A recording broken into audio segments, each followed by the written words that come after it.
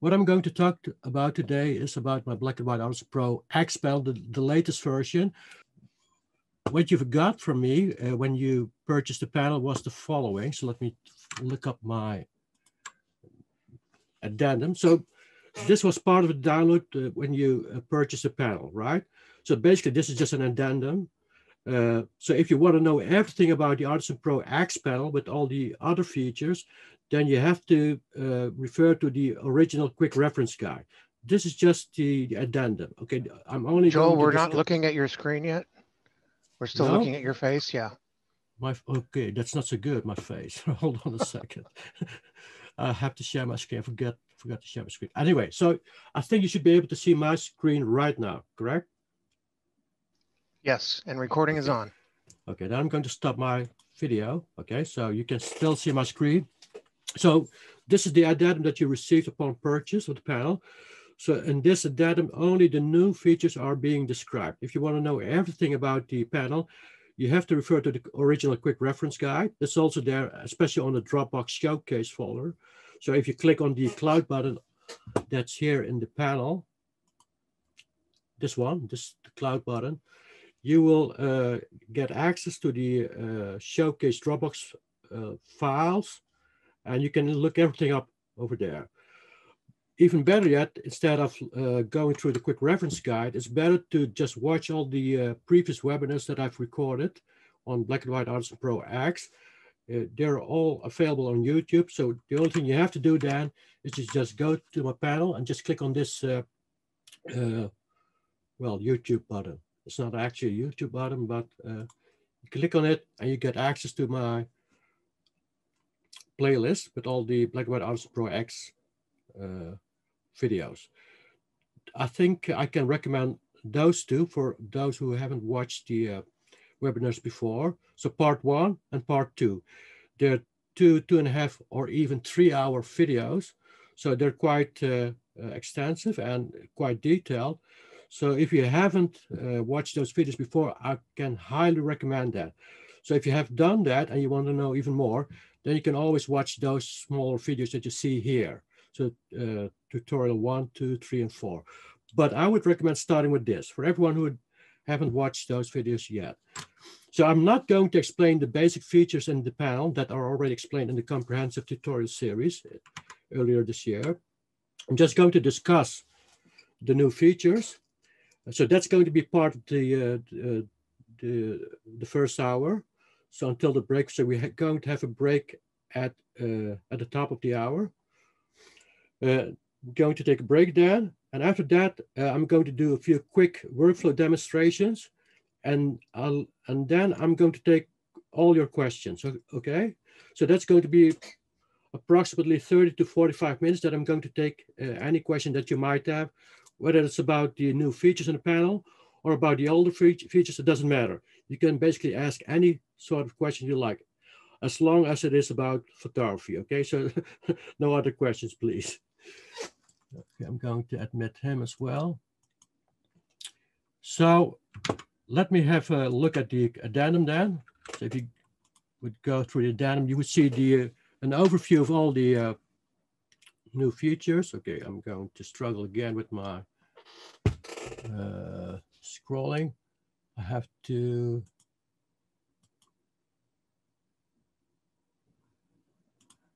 Okay.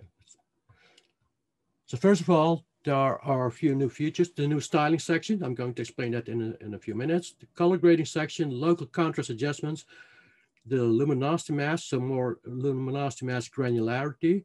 I think this is a very important new feature in my panel, together with this one too, of course. There's also a new global contrast high key feature, and this is a very important one.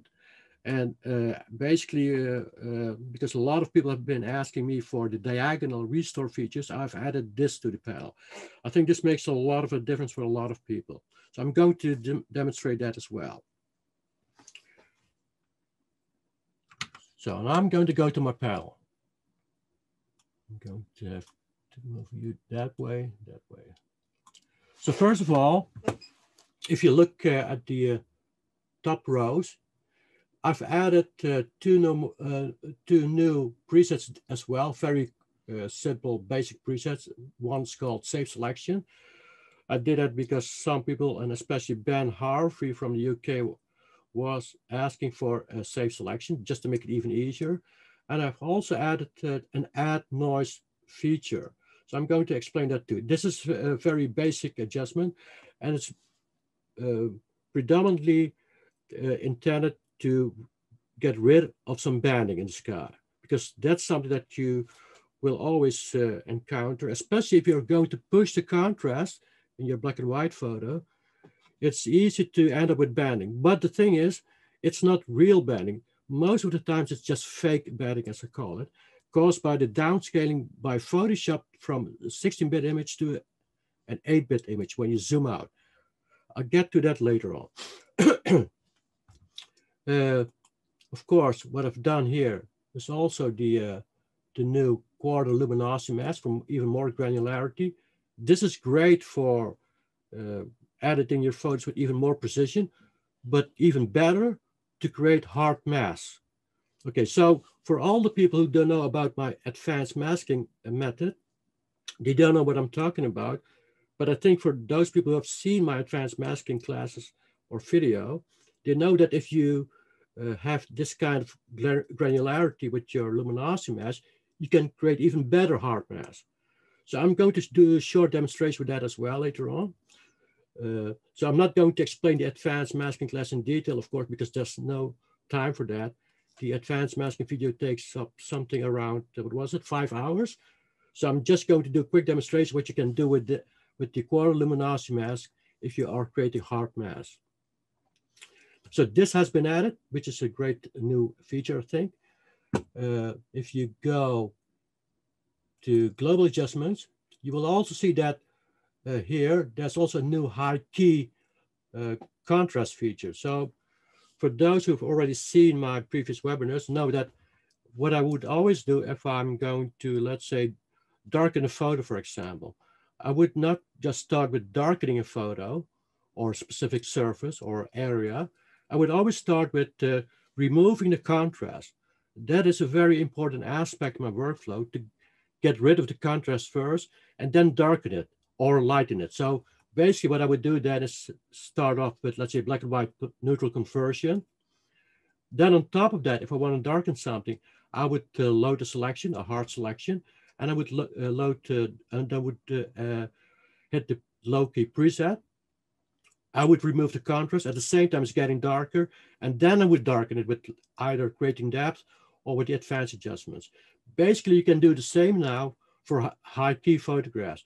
So what you do then is, if you want to create a high key photograph and you already know about the principle of figure and ground, then you can do the following. You can isolate the figure from its ground, and usually the ground should be more lower in contrast. So what you can do then is load the ground, remove the contrast by clicking on high key, and then lighten it. So I've added that new feature as well. So more about that later. Advanced adjustment. This is a very important new feature as well. So what you see here is that basically what you have here, and this requires either the entire canvas to be selected or a hard mask to be loaded. Okay, but this, the advanced adjustments, with this you can do basically the same, but with free-form selections. So let me give you a short demonstration of that with another photo. Let me take landscape. So I'm going to, let's say, convert it to black and white first. So suppose that, okay, I'm going to move this a little bit that way. So suppose that I want to darken this foreground area over here. So usually, in the old situation, if you have a mask, you can load your mask. So I've already created a mask for this photo. So let me use that mask first. I'm going to load the sky mask, but then I'm going to invert it. Okay, so if I invert it, I will have the foreground selection. Makes sense, right? So in the old situation, I always had to do something like this. Go to global adjustments, click on low key. Okay, then it can set the intensity and do this. So you see that not only does it darken the foreground, but it also removes the contrast. See that? Which is different from doing something like this. Let me do that. Sky, invert, and then go to creating depth, for example, to darken it. Let's say I'm going to darken from bottom to top with a, let's say D2.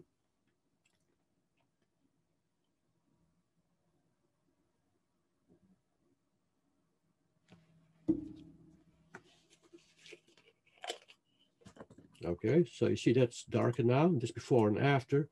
And this is with the low key. You see it's different, right? It's this looks, I think, more smoother, with less distraction. You darken it, but you also remove the contrast. But like I said, for this, in the old situation, you always needed a hard mask to, well, to play with this. Or you can use a freeform rectangular mask and then do the restore. Let me explain that. Okay, so hold on a minute. I'm going to get rid of this with the delete layer and with this. So you can also do this. Hold on a minute. I'm going to move this zoom bar to the left over there. So what you could also do is grab your rectangular marquee tool, do something like this, and I would always save it then, like, well, T1, for example. All right. And then you could do this, low key, do this. But then you see, obviously, this hard edge. Well, that's easy to mitigate. What you do then is basically load the selection that you just saved, temporary selection, T1. Okay, and then you go to the creating depth, and then you can restore with the extra small, for example, okay, like this. And then you see that it's completely gone, right? So it's a very natural selection then, very natural removal of contrast, right? I mean, you can just look here and see that it goes very smoothly from here to there. All right, so those are the ways that you could do it in the past, removing contrast. So by going to global adjustments with a hard mask, or with a free, oh my God, this you can all see this, right? The Netflix notification. Okay, so you could either go in here with a pre-created hard mask, or you could create a with the rectangular marquee tool, a freeform selection, and then restore it. But now you can also do it like this. Okay, I'm going to get rid of that. Now, instead of going here, you can go to advanced adjustments and now make a freeform selection. So I'm going to zoom out a little bit first. Let's say I'm going to do this. Let's say I want to remove the contrast in that part, just a freeform selection. Now you click on, let's say I'm going to do this one. Low key, darken it, and remove the contrast. All right. So you see now that there's no edge there, right? It's a very smooth transition from here to there. This before, this is after. So that's what you can do now with this. I think this is a very important addition. It looks very similar to what's happening here, but this, for example, if you look here, these are just darkening or lightening presets, also with a smooth transition, but it doesn't remove the contrast. Okay, so there's a big difference between darkening and removing contrast and then darken it, or lightening or removing contrast and then lightening it. It's entirely different. I hope you all agree with that. Okay, because the way that I work is always like this. First, remove contrast, then darken or lighten it. It gives much better effects. And usually I would apply those presets like removal of contrast and then darkening or lightening it in an area that doesn't contain my figure, but just the ground. So are there any new people in here who have never heard about the figure ground principle, who have never seen any of my videos? If so, then you can let me know. Let me check my chat box now. So maybe it's good that I give you a short explanation. So if you would watch the videos, the webinars, but also the other videos on my YouTube channel, you would know that when I analyze the photo, there's always a figure and there's a ground. Figure is the most important object in your image that needs to have the highest contrast, and it should be the brightest in light. Okay, because the thing is that the human eye will always go to parts of the image with the highest contrast and the brightest light. So if you have analyzed your photo and you have, let's say, determined a specific object to be your figure, so that needs to have the brightest light and the highest contrast. All the rest is considered to be ground. Whether this is foreground or background, it's called ground. That needs to have lower contrast and less brighter light. So usually I would lower the contrast. I would use presets like this in the ground, not so much in the figure. Is that clear to everyone? I'm going to give you minutes so people can catch up with what I've been saying. Any questions for now about this specific new feature? And about when to use it specifically? Because if you have a question, yeah. If you have a question, you can unmute yourself or type in the chat box, one of the two. Because the thing is, I see a lot of people, well, first of all, not knowing about the figure ground principle. I think it's a very important principle in art, in the creation of images. But if you have knowledge about that, you know what needs to have the highest contrast, the most detail, and the brightest light. It's always the figure, okay? And the ground should always be lower in contrast.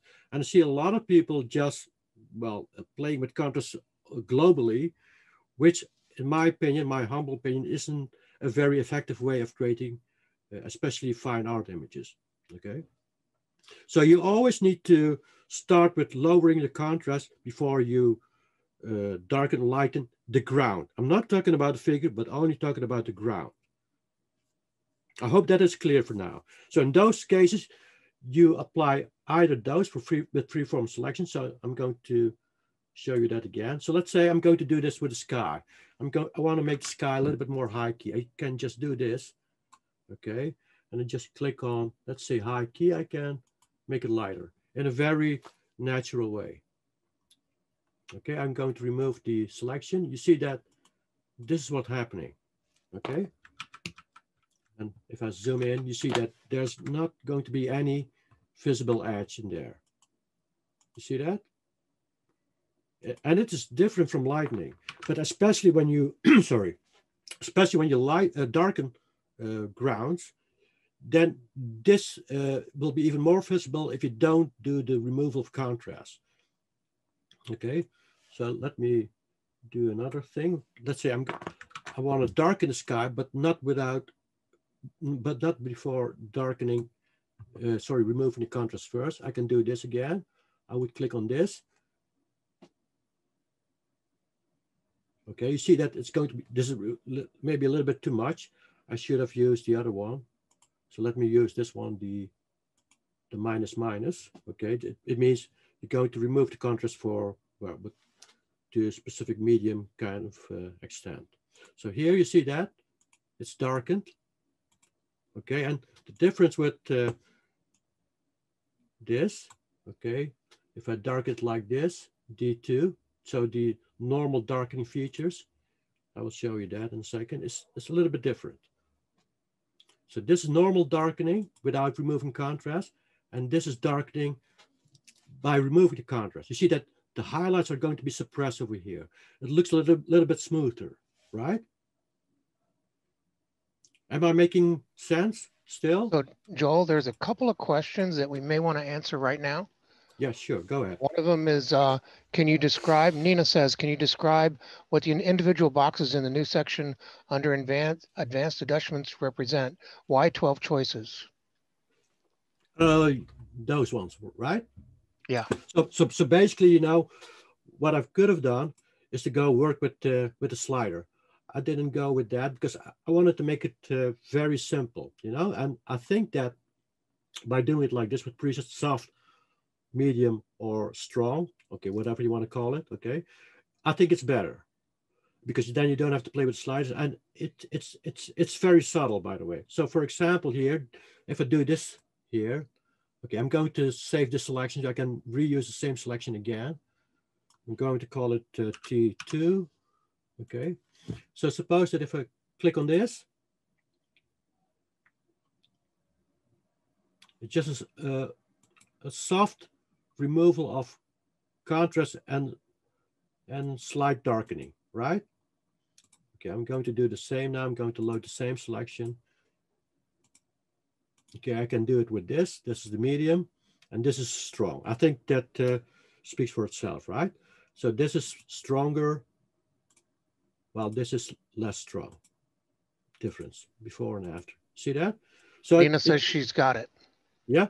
So the same for mid key. So if you don't want to have a let's say a dark image, you can use the mid key, and for high key images you can use this. And this new thing of there,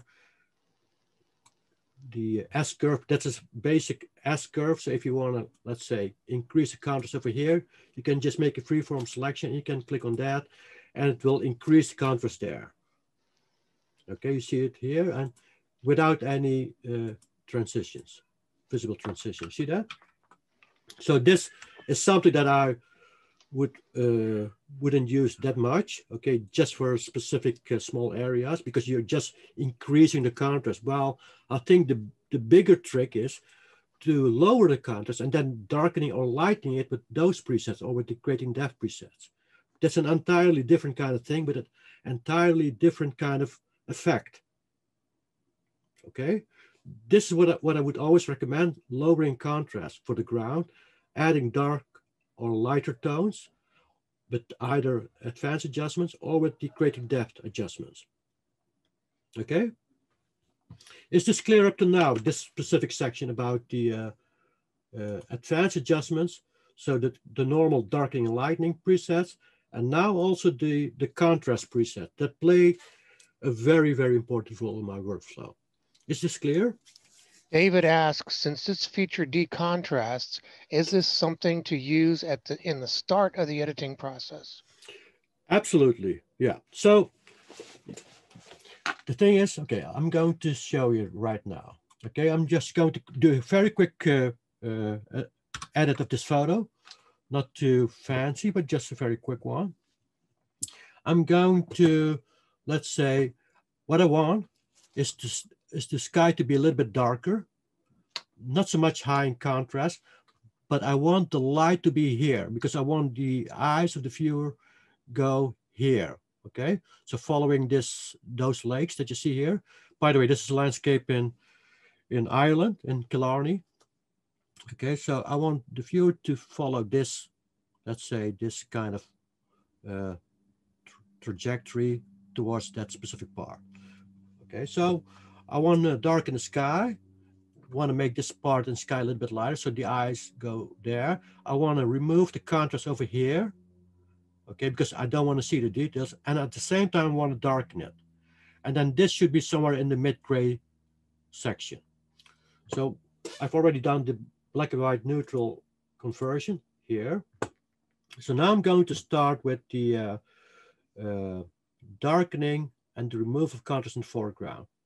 So this is indeed one of the first things that I would do. So this is called removal of contrast and at the same time darkening. So I'm going to do that.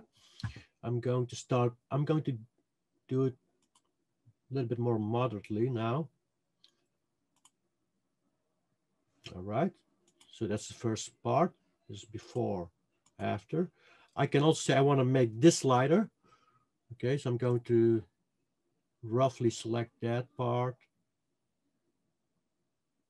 Okay. Now I'm going to go with this because I don't want to remove the contrast there. I just want to lighten it a little bit. I can use, let's say, this. Okay, I'm going to show you. So before, after. Okay. Now I want to darken the sky. So in this case, I'm not going to do the freeform selection because I already created a hard mask over here. I'm going to get rid of those two channels now. And by the way, for those who didn't know yet, all your masks are always stored in your channels panel or channels tab, okay? So I'm not going to go into detail on this part because that's something that I've explained extensively in my previous webinars. This is the hard mask that is stored in your channels tab. So going back here, I'm going to load the sky selection there. And now I say, okay, I'm going to make use of the traditional global adjustment features. So I'm going to go with low key here. Okay, and I'm going to do it like that a little bit. Well, maybe a little bit more like that. Something like this. So I went from, sorry. I went from here, neutral, to this in a few basic steps, right? It's not too fancy, but the thing is just to give you an idea of the workflow that I would use. And now I can darken this by going here, advanced adjustments, and say, for example, D1. All right, you see that? So again, very natural transitions here. You don't need to worry about edges or whatever. It's just very smooth. And on top of that, I can now load my sky selection like this. And now I'm going to make use of the creating depth. So I remember that I think it was David also who asked about when to use the creating depth feature or the other features. Mike, do you have the spreadsheet with the question from David over there? Yeah, Just sure. maybe I Just can answer that at the same time. Yep, hang on. Okay, all right.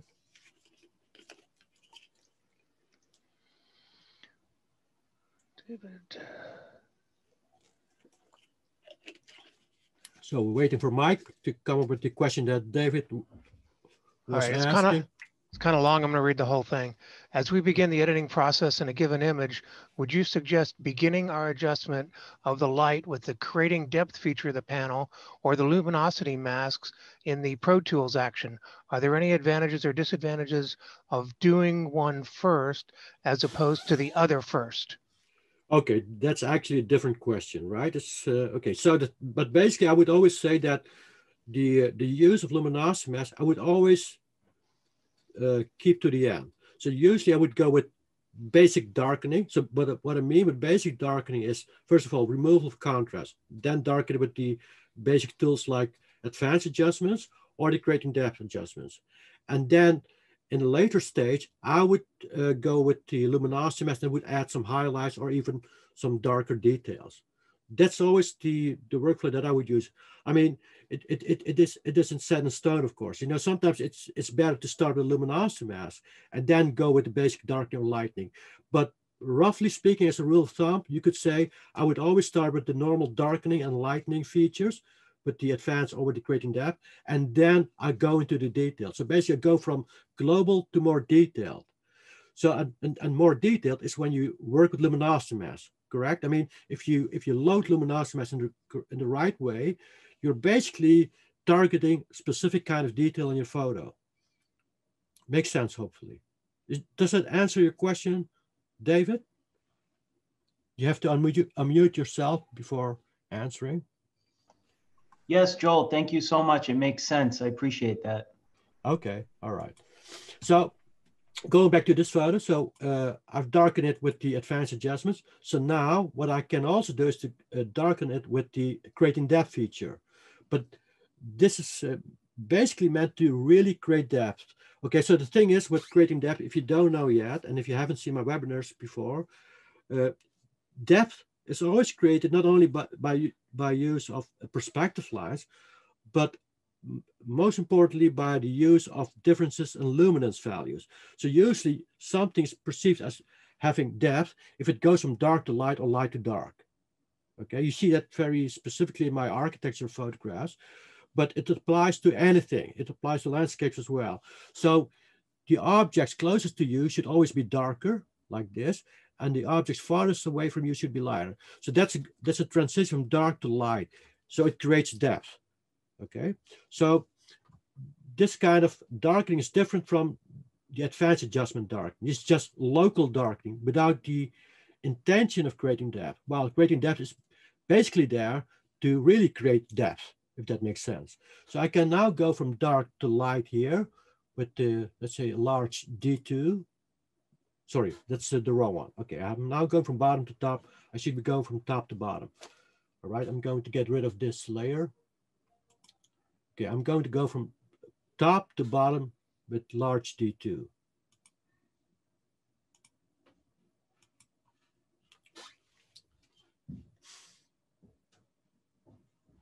Okay, you see that? This is before, this is after, and now I'm going from light to dark to the top.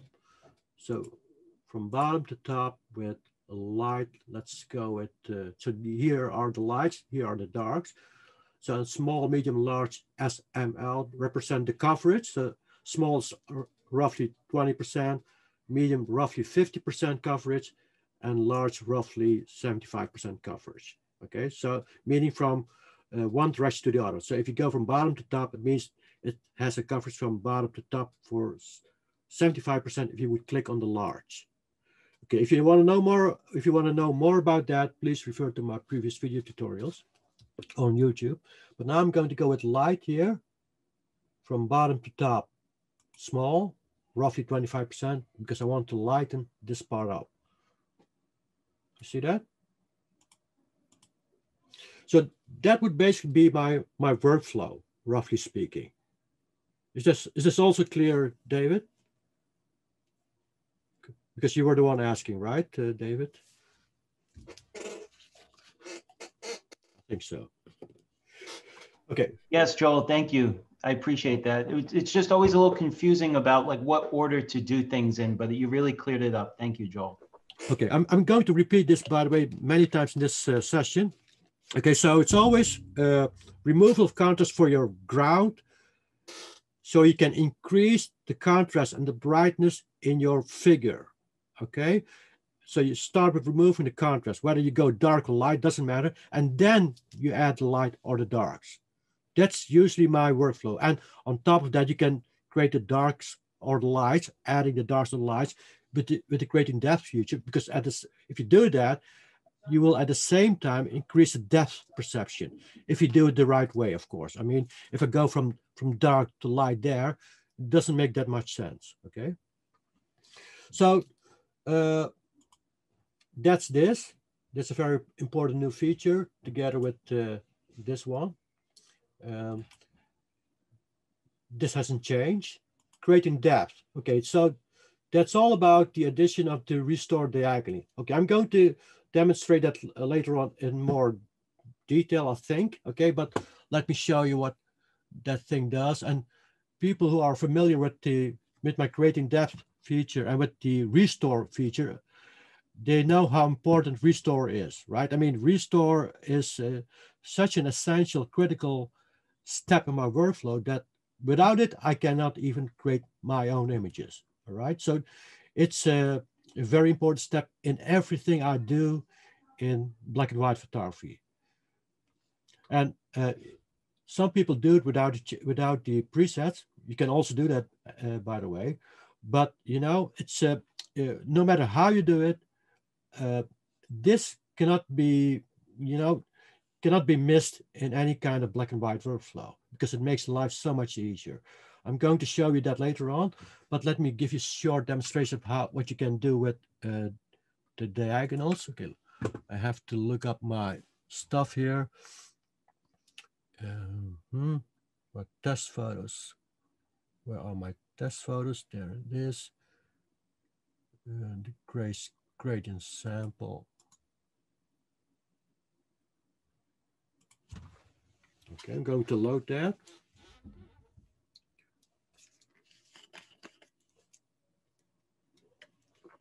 One minute, please. I'm going to grab my drink for quickly. Okay.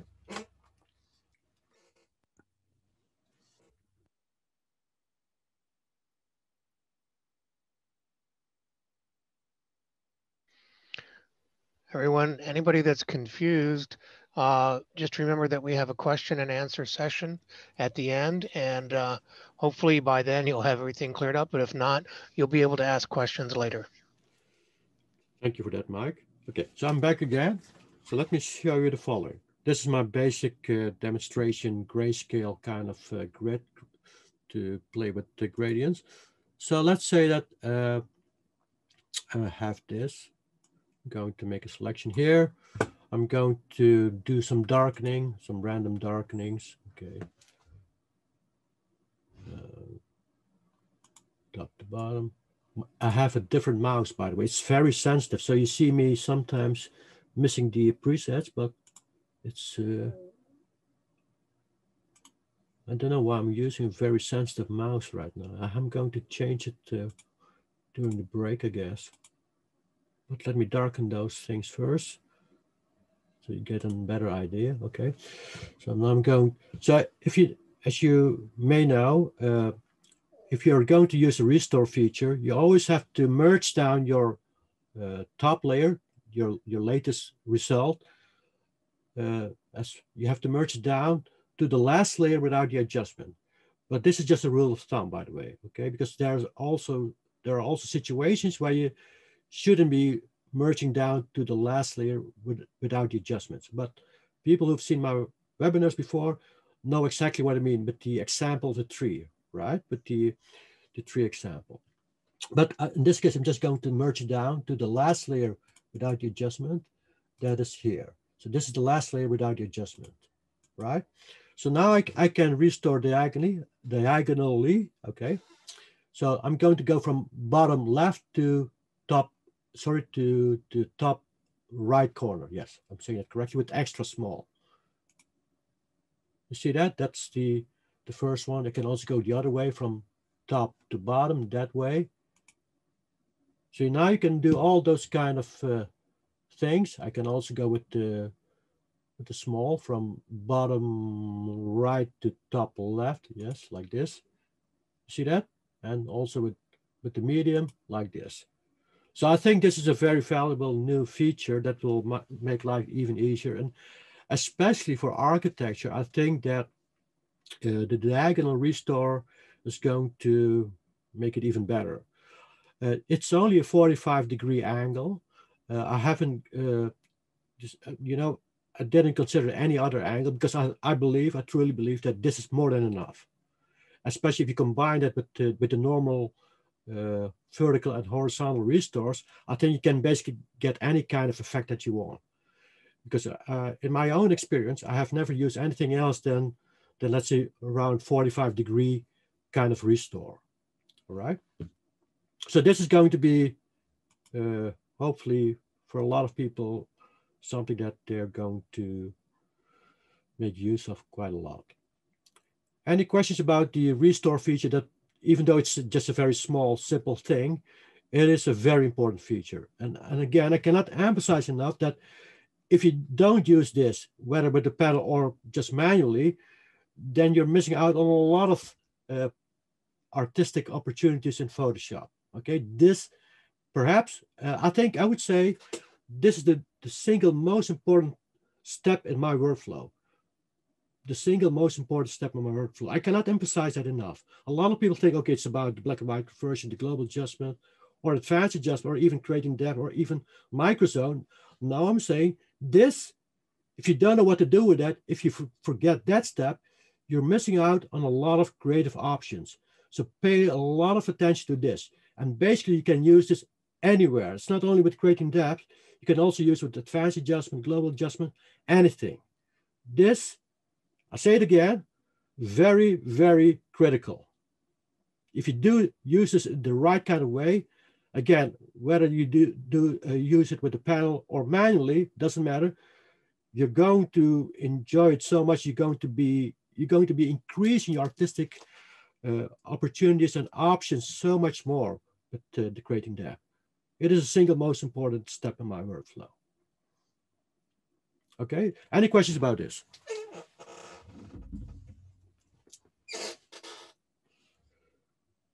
By the way, if you have a question, you have to unmute yourself, by the way. Okay, I take it that there's no one asking questions for now. So restore. Let me go. Okay, I'm going to close this down. I'm going to leave this here. I'm going to go with, okay, I want to show you the color grading right now, okay?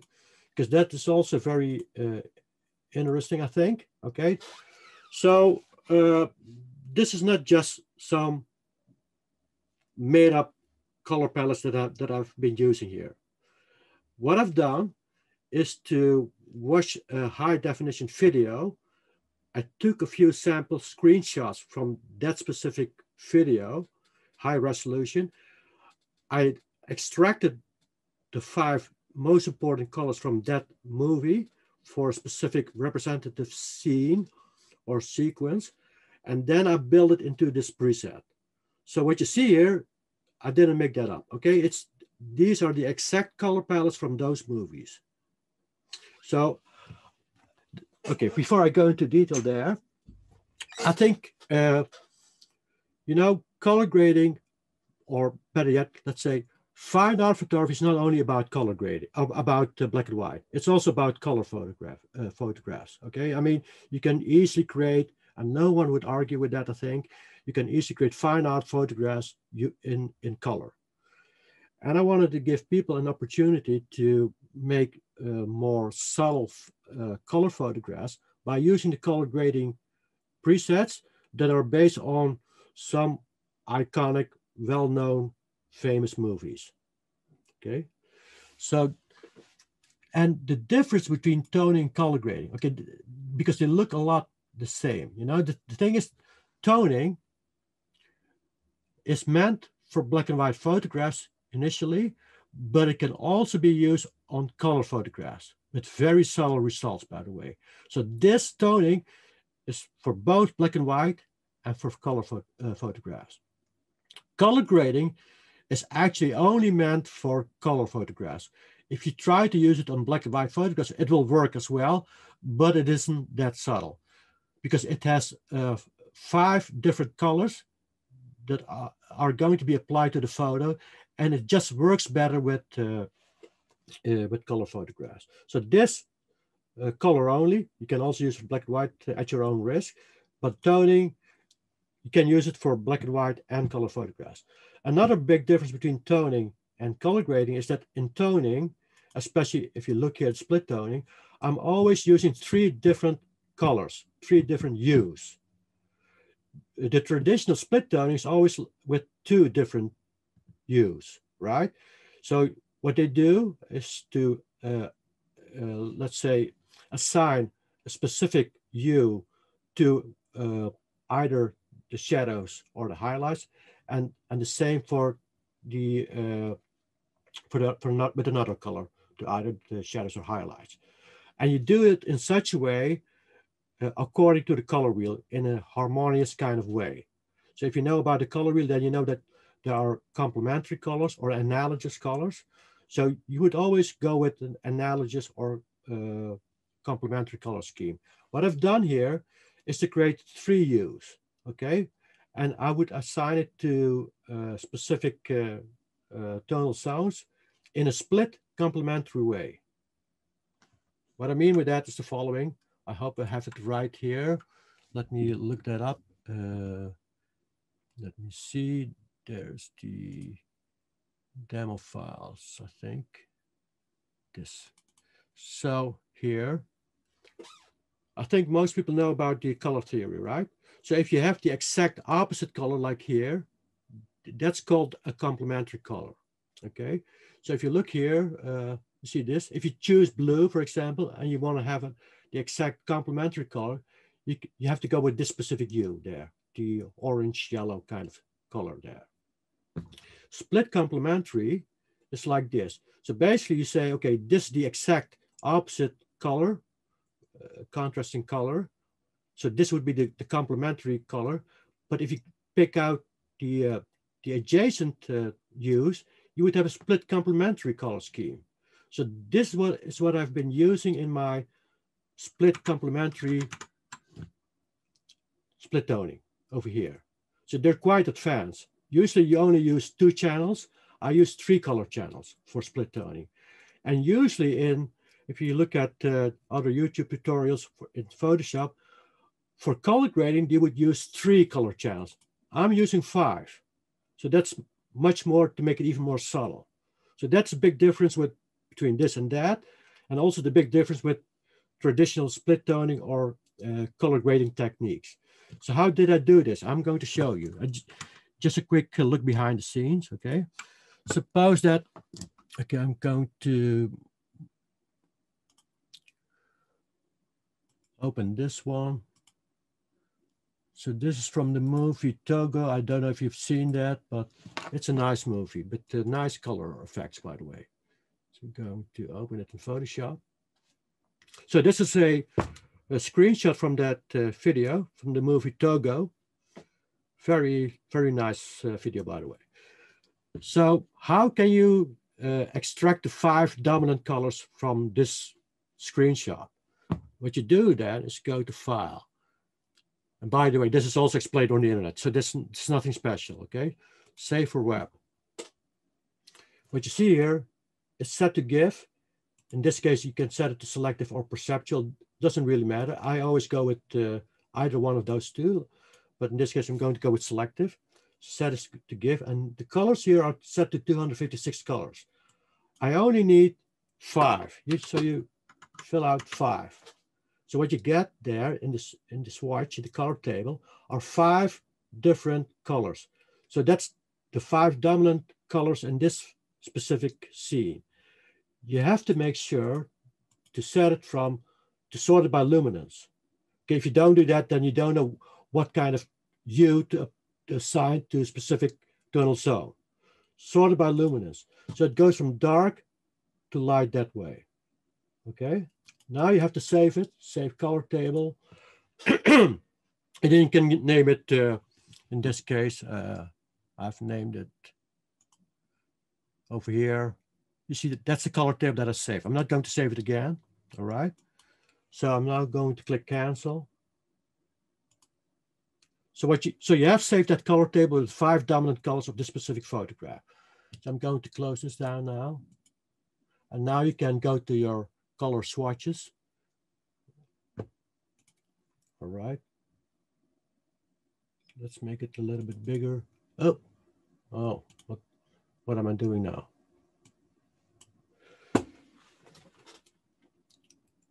Okay, I'm going to, where's the load? I'm not having the right, hold on a second. I have to go find the swatches. The swatches there, all right. So here, if you have that, you can load that color table that you've just saved, okay? And then, where's that load thing now?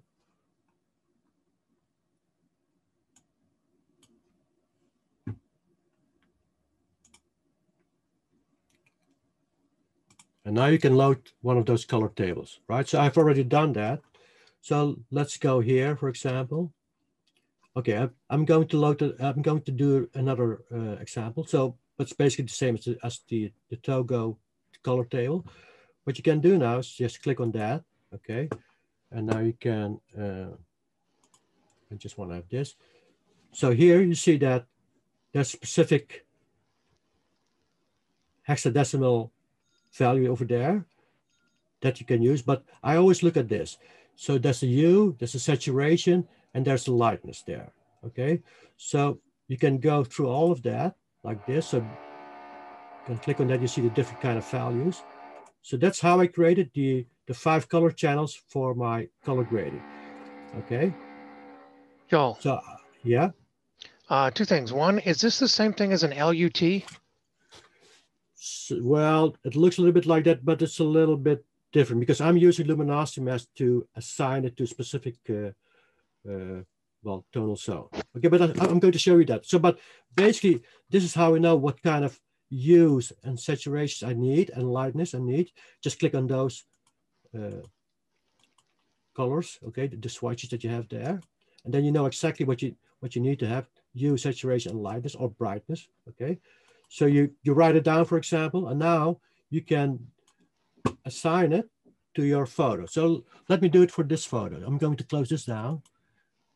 So I'm explaining this so you get a better idea of what this actually is, okay? So it's not just made up. So I'm going to show you, but before I do that, I need to have a color photograph. So I'm going to show you something that you might not have seen yet before. So usually when I work on color photographs, but well, not usually, but let's say quite a few times. When I work on a color photo, I would start in black and white first. Because the thing is, if I work in black and white, I can see the difference luminance values much better. I can see the contrast so much better. I can see the depth perception so much better. So I work in black and white first. So this is the Flatiron Building in New York. So I've worked on it in black and white.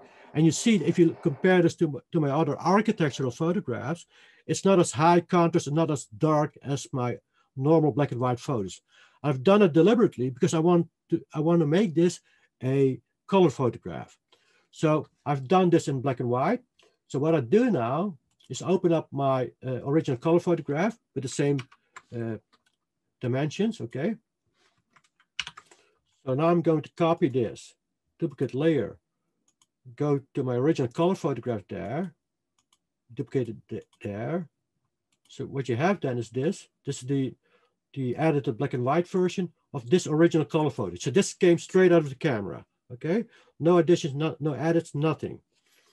So what you can do to get your color photograph then is go stand on your black and white layer, set it to luminosity.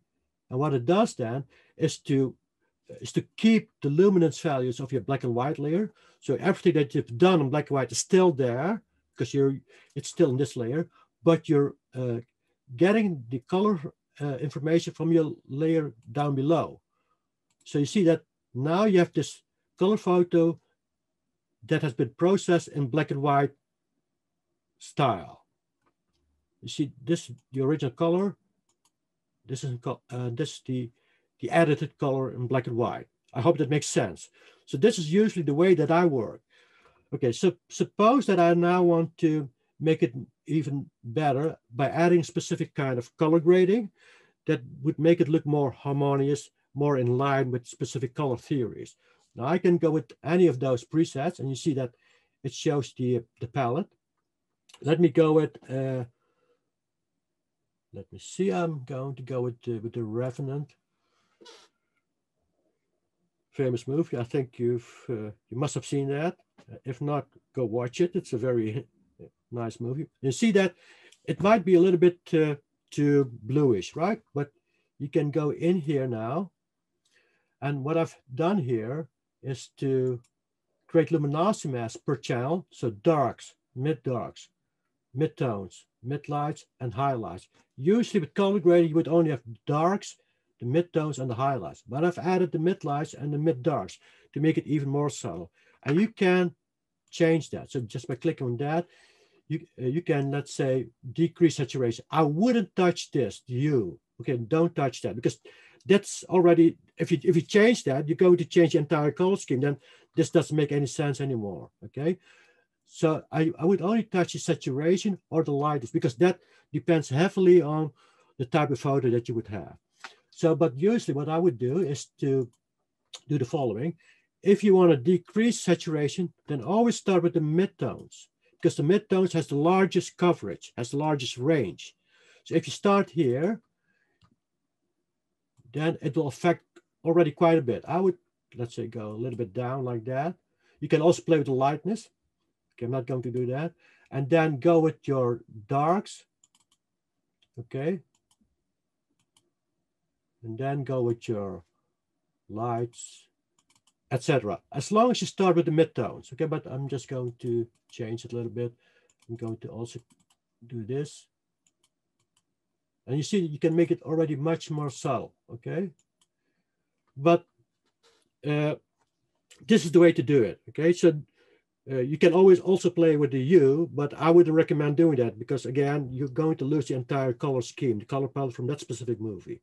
But here's what you see then, this before and after. It's a very subtle change, right? But it's exactly in line with the color palette from that specific movie. And those guys have already thought a lot about it, those guys in Hollywood, so they know what they're doing, okay? And I applied that to the photograph over here in a very subtle way. And at the same time, I'm giving you the opportunity to change the saturation by moving the saturation slider.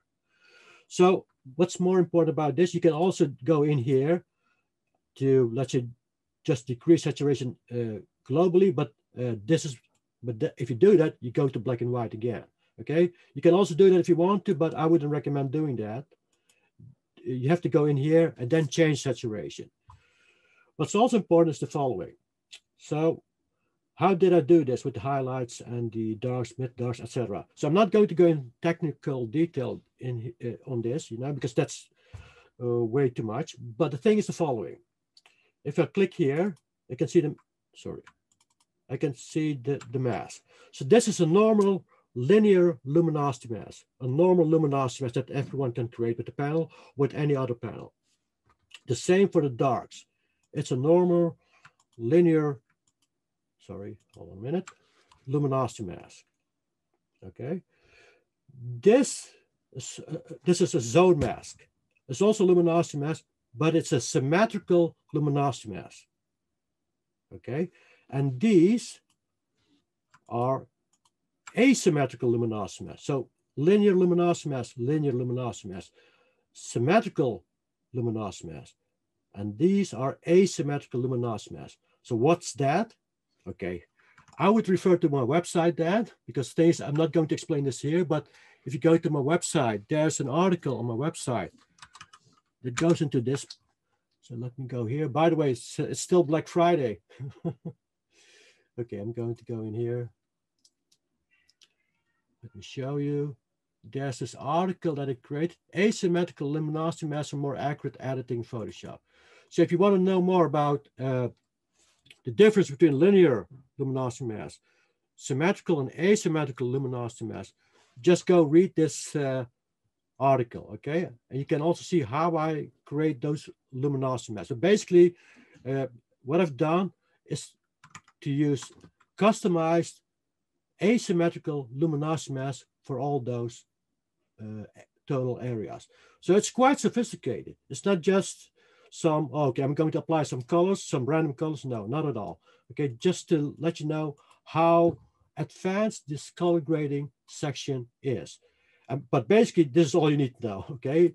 So just forget about what I showed you, but that was just meant to show you how I approach this, and that I didn't make up any of those colors, but they're the exact specific color schemes from those movies that are representative, from scenes that are representative for those movies.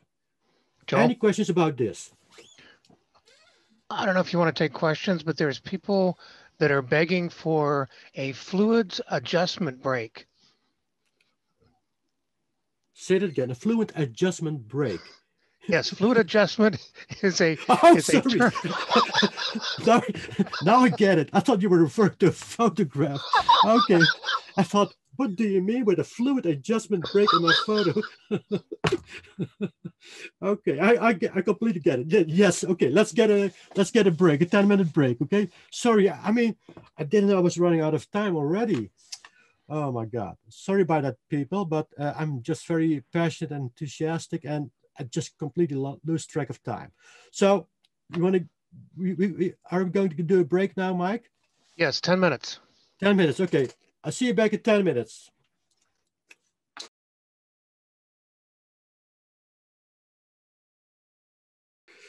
Okay, so there's a number of questions.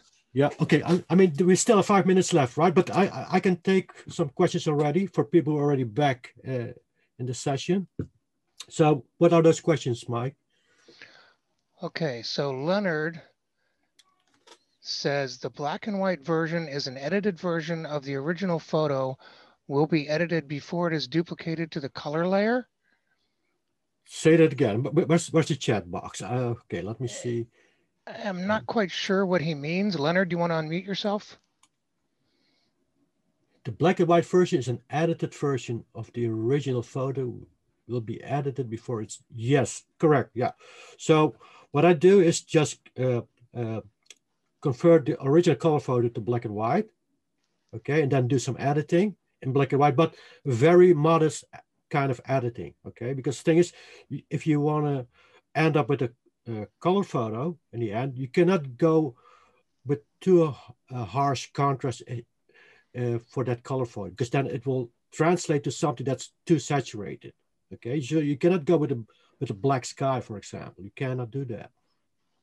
So you have to be very modest in your editing. I hope that Leonard can hear me. Yes, Joe, thank you very much. Yeah. Yes. Does it make sense what I'm saying over here? Yes, yes. This is the first time that I've seen something like this. When you copy your black and white photograph and then you paste it onto the color photograph and then you can work on it from there. Exactly, because if you do it like that, I mean, if you can also work straight in color if you want to, but you know, it's easy to be distracted by the color, so you do not see the depth perception accurately. And that is something that I always want to do, to see the contrast more accurately. So that's why I work in black and white first and then go back to color. But I do it in this natural way. And I hope that you see it's natural, because I'm still using the original color photo with the original color values, but I'm only changing the luminosity values or the luminance values in there. I hope that makes sense. Yes, yes, it does. Thank you very much. Thank you. Okay, and then David had an interesting question. He wonders if you would consider doing an in-depth webinar on the panel editing process with only color photos. I could do that, but not this year anymore. I can do that. Yeah, absolutely. Maybe that's something for next year, to do a free webinar on editing color photos like this. Yeah, why not? And then Lynn asks how to create and load our own color palettes. Is that something? No. You can do that, but then you have to create your own luminosity mask, because the thing is, well, basically you can create your own color palettes, and then you can, let's say, you can create a swatch, right, with the 5 colors that you have there. And then if you have something like this, you can basically create any kind of, hold on a minute, I'm going to get rid of this. So suppose that you would have clicked on this, on the Revenant, okay?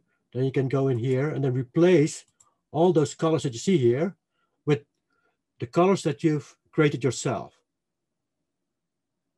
Hopefully that makes sense. So you only have to change the hue, the saturation, and the lightness.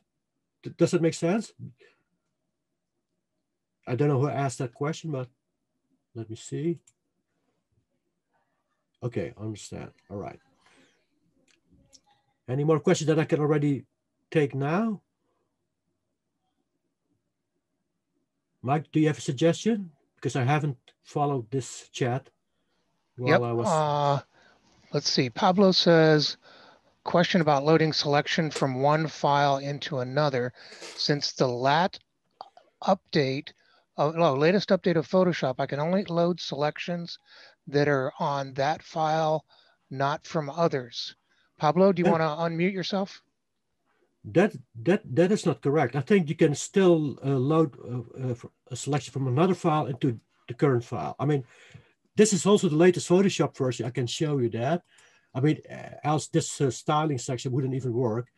But where's the? This is Windows. Okay, where's the Windows? Where's the About Help? There, About Photoshop. So this is the latest version. You see that? 2201. So this is the latest version. So I can still load. Okay, hold on a minute. If I'm, okay, do I have a selection in here? Let me see, do I have selection there? No, I don't have selection there.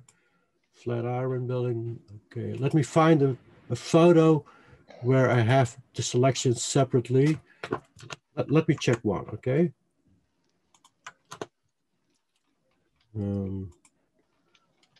Let me see.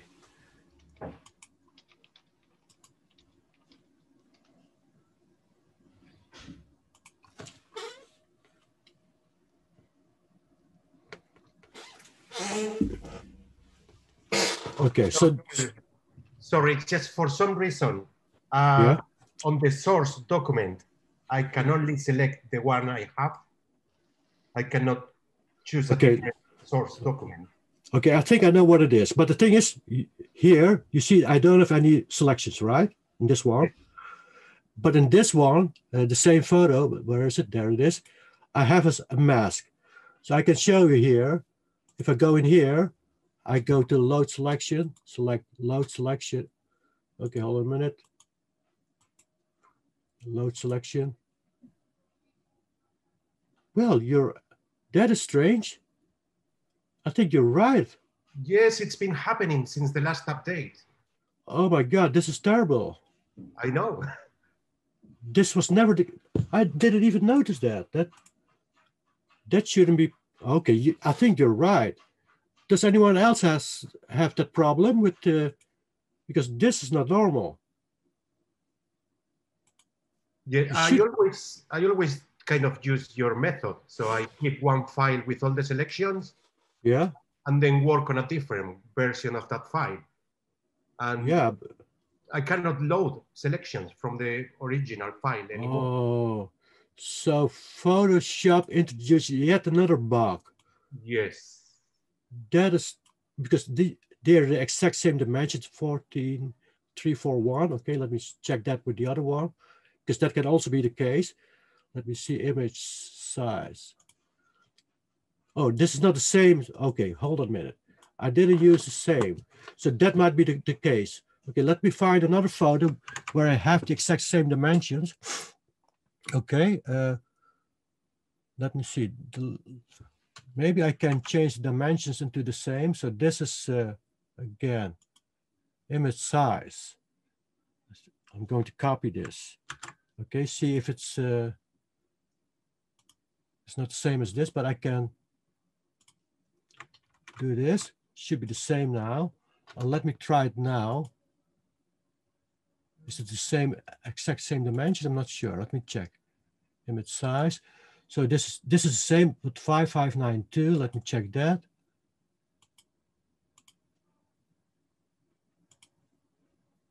.93.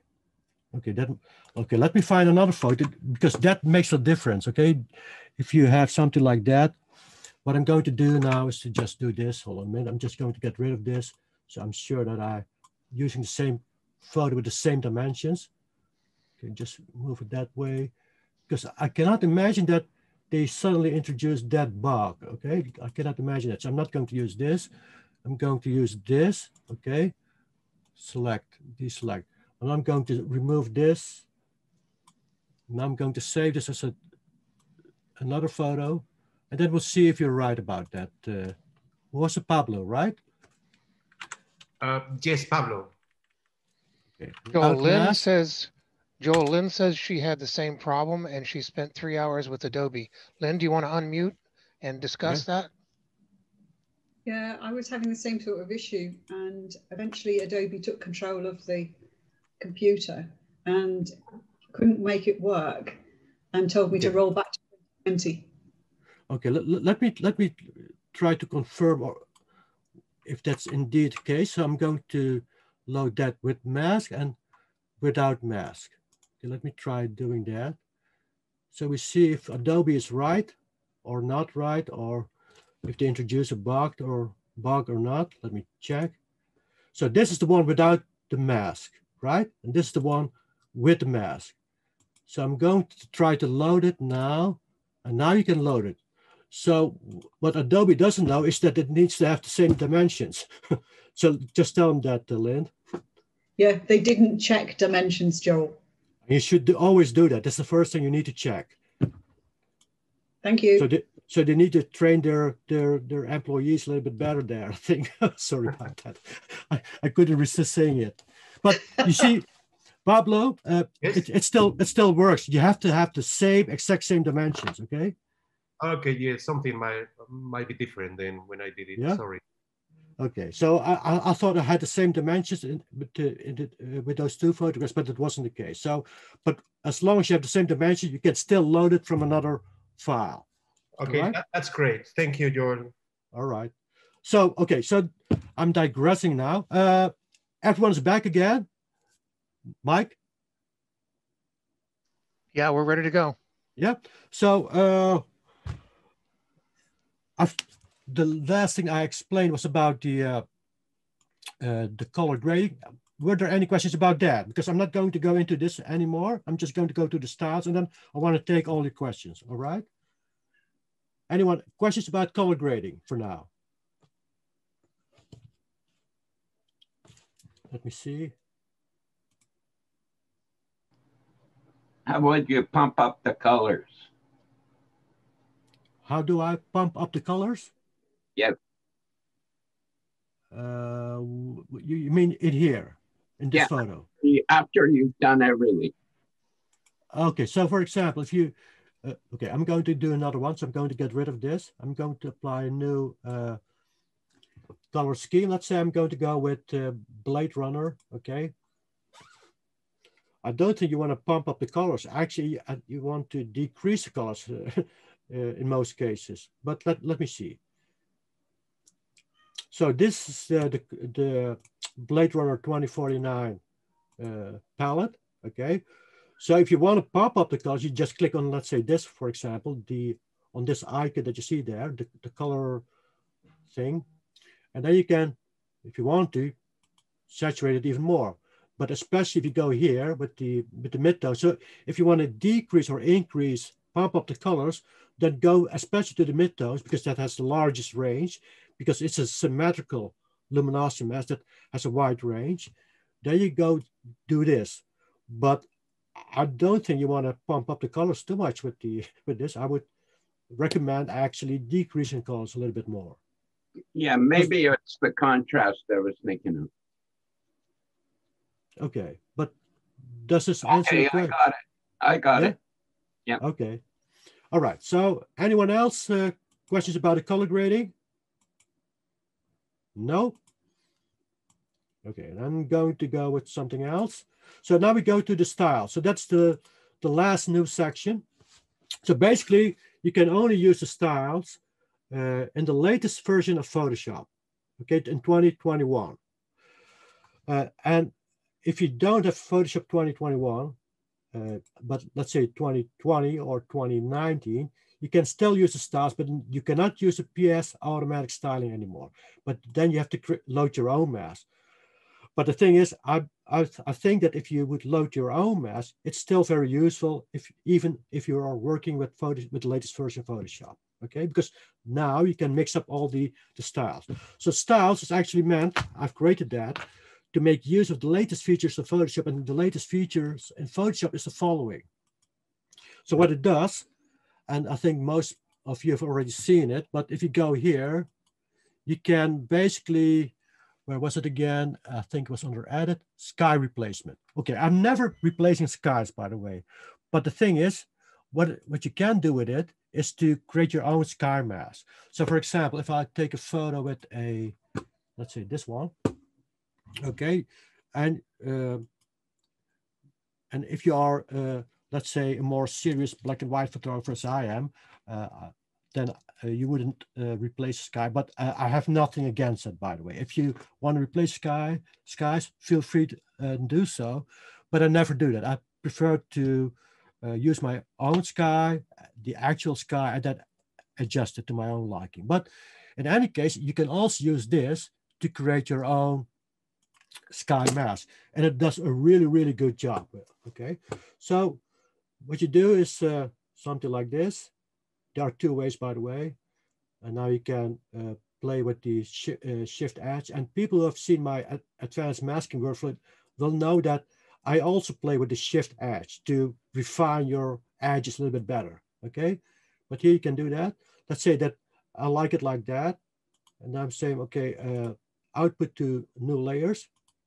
Okay, and now if you look here, you have, and you click with Alt or Option, and you click on that, you see the mask of the sky created by Photoshop, and then you can refine it. Okay, so basically, if you know about my advanced masking class, then you could do the following. So I'm going to load this. I'm going to, hold on a minute. This is sky mask. Okay, what I can do is to duplicate that channel and call it PS sky. So if you stand on that, okay, if you stand on this mask here, you will see it here in your channels like this. If you don't stand on that, but let's say you stand over here, you don't see that sky mask. But if you stand on it like this, like this, you can, then you see it here, and then you can duplicate it, and you can create your own PS sky mask. Okay, so I'm going to get rid of this. Okay, get rid of that entire folder because I don't want to replace my sky. But now you can work on this further. So this is something that Photoshop has created automatically, and it does a really great job. And now you can play with your Pro Tools and say, okay, I'm going to refine a little bit more like this, and then do the mask and mask selection technique. And I'm not going to explain that here, but the thing is, people who know about advanced masking class know exactly what I mean with that. And now you can create, oh, sorry, that's a little bit too much, but you can now, let's say, go back here, and you have a perhaps better mask. And you can also refine it in other ways, like doing this, for example, and then go with L4, okay, etc. Okay, it's not a perfect mask, but Photoshop still does a great job with it, okay, and it saves you a lot of work, okay? So this is how you can make use of the latest Photoshop features, but there's another way, by the way, and that is this one. Hold on a minute. So here, you also have this, subject and sky. So if you click on that, then Photoshop automatically creates the same sky mask. Okay, so now it's loaded. It's done by Photoshop. You can save it and you can have a look at it. I call it T1. All right, so now you can go in here. You see that? And now you can also refine it to your liking. Okay, but if you do it with the sky replacement feature, you can shift the edge so you can make it even more accurate. Okay, and now you can refine it further on. And so by going with something like this, for example, okay, and then again, do the mask and mask technique. Again, if you want to know more about that, then you have to watch my class about advanced masking, and then you can refine it a little bit further, okay? And basically, this is what I'm doing in here. So I'm making use of that Photoshop feature in here and in there. I refine the mask behind the scenes using my advanced masking technique, and then you can apply it a specific style there. Okay, I'm not going to go into the technical details, but that's what I'm using. That's why you need Photoshop 2021 for that. It also does the following. I will show you that. You can also select a subject, okay? And that's what I'm using here as well. So here, if I try using the Photoshop subject detection, it does a pretty good job, but it's not perfect. Again, you see that here, it's not very accurate. But still, you know, you have a great starting point, and you can save it. I can show it to you. I call it T3. Going to have a look. You see that? It's not a very accurate isolation of the figure, but you know, it's a great way of having a starting point for your masking, well, sequence after that. And especially if you know about my advanced masking workflow, you will know how to further refine this kind of mask. But it's a great starting point. And again, I'm using those techniques in here. Okay.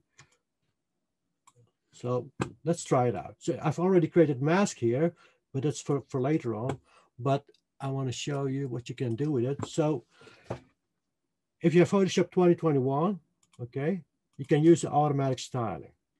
So now you can say, well, here, if you click on those, then the subject or foreground will be affected. So if you choose architecture, landscape, then the subject and foreground will be affected. If you choose still life, it will do the subject detection technique and will apply to the still life thing only. So let me show you with this. So if I click, well, first I have to do a black and white conversion. So let me do a neutral. Okay, so that's neutral. And now I can go to styles. So it would be a great starting point to work on your image, or you can use it as a final step to refine or to whatever you want to do with it. Okay, but it's mostly meant to gain some inspiration, to get some ideas, or to get a good starting point. That's why I created all those styles. So if I click here, so it will detect the flower automatically. It will refine it behind the scenes, and it will apply all sorts of things like this. You see that? Just by clicking on the still life. You can also do the other one. So I'm going to get rid of this. You can click on still life 1, which is a little bit more subtle. But what's behind here, behind Still Life 2 is, okay, I'll show you this first. This before, this is after. Just simple preset button, okay? But what's behind this one is quite complicated because I'm going to create luminosity mask behind the scene. I'm going to intersect it with the automatically detected selection by Photoshop that I've refined, then applies a few highlights and darkening presets, and then you get this kind of result. So I'm going to click on it again. See that? That's all done with the preset. All right. So what you can also do is if you go here. So this is the I've already converted to black and white. You can just, if you want to go crazy, you can just say, you know what? Even though this is architecture, I should be clicking on architecture, but you get a very modest kind of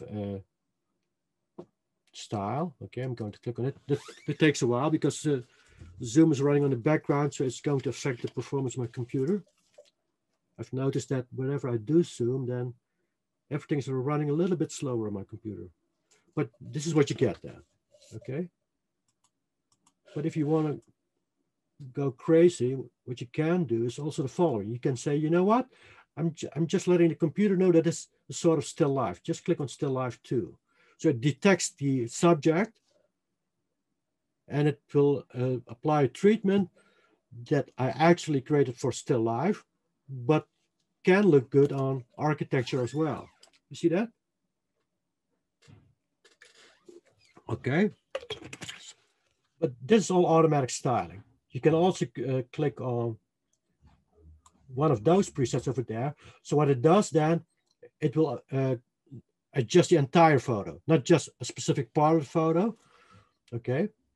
But it works through automatic sky detection. So if you don't have a real sky in your photo, then this is not going to work, okay? Let me show you that. 1 second.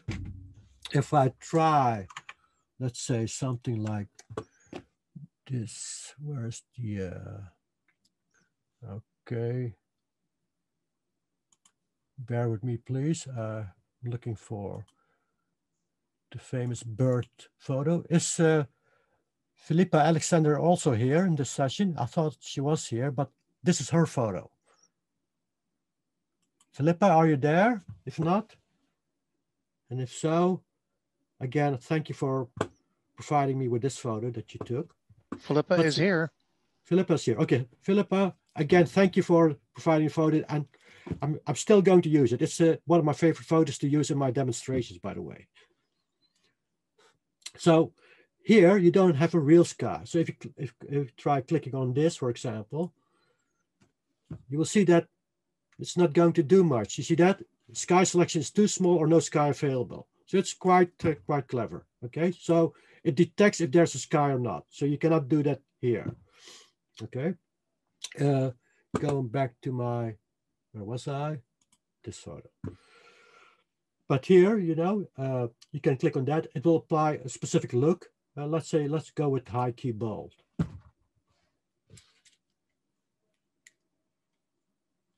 But it will apply a specific style to the entire photograph. Again, it will detect a sky. So for this kind of scapes, you really need a sky, either landscape sky or architecture sky or whatever, but you need a sky. A real sky, that is. You see that? This is not my favorite preset, by the way, but in some cases, this might work out well. Okay, I'm going to show you another photo, landscape, this one. Okay, I'm going to go black and white first, neutral.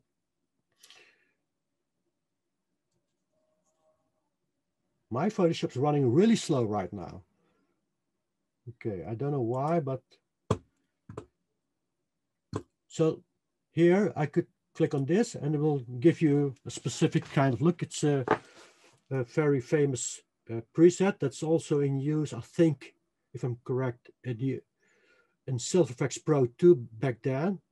It's called Triste or Triste. I don't know how to really pronounce it. I think it's a French word, right? I mean, but It creates a specific look to the photo, like that. Okay. All right. So, but I think those are even more interesting, because what happens here, if you click on this and it sees the sky, what it does is to darken the sky a little bit, then it removes the contrast, and then it will add the highlights through the intersection of luminosity mask. I will show you that in a second.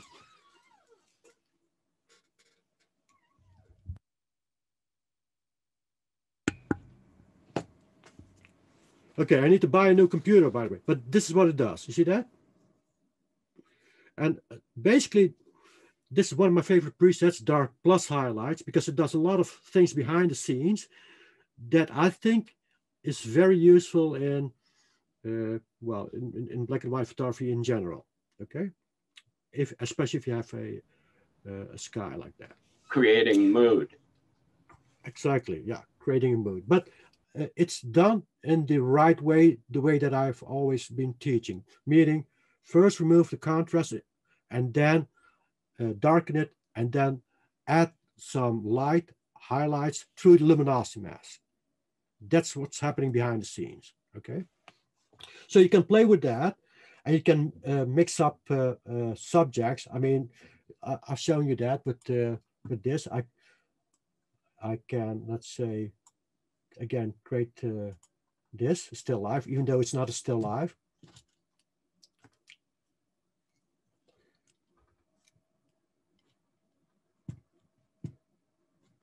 I actually need to shut down Photoshop for a second because it's getting really slow right now. But you see this, right? But okay, this is the effect that you can get by using automatic styling. And I would suggest to play around with it. But even better is this, load your own mask. So if you don't have Photoshop 2021, you can still use this, but then you have to have your own mask. So I've done that. I've already have the mask over there. So what you can do then is the following. You can say, okay, I still want to have that still life look for that building. So I start with that. So I'm now going to select entire building. Okay, so it's going to apply that look.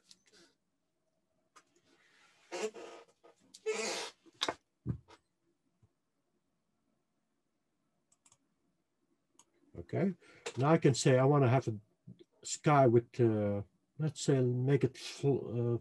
Well, I'm going to try this dark to light. So that obviously you have to load your sky.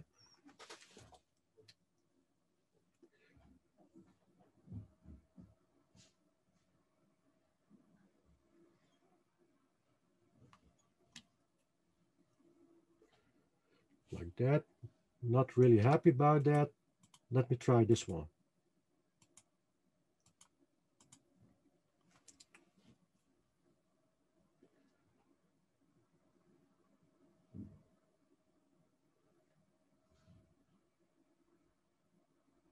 I actually need to close down Photoshop for a minute, but because it's getting really slow. But okay, I have something like this. I'm going to get rid of that over there. Okay, I'm going to close it down because I'm looking at my zoom controls. They are in the way. So I have something like this. Now I can load, let's say, I'm going to load the foreground. So I'm going to click on architecture. So here you have to load the foreground. So let's do that.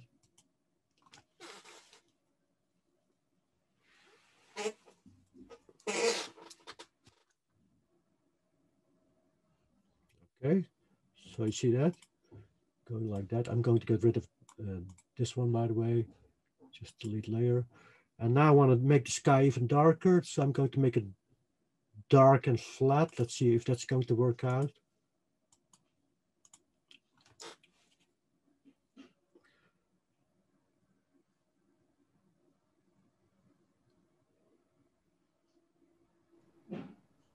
The upper right could have your 45-degree angle.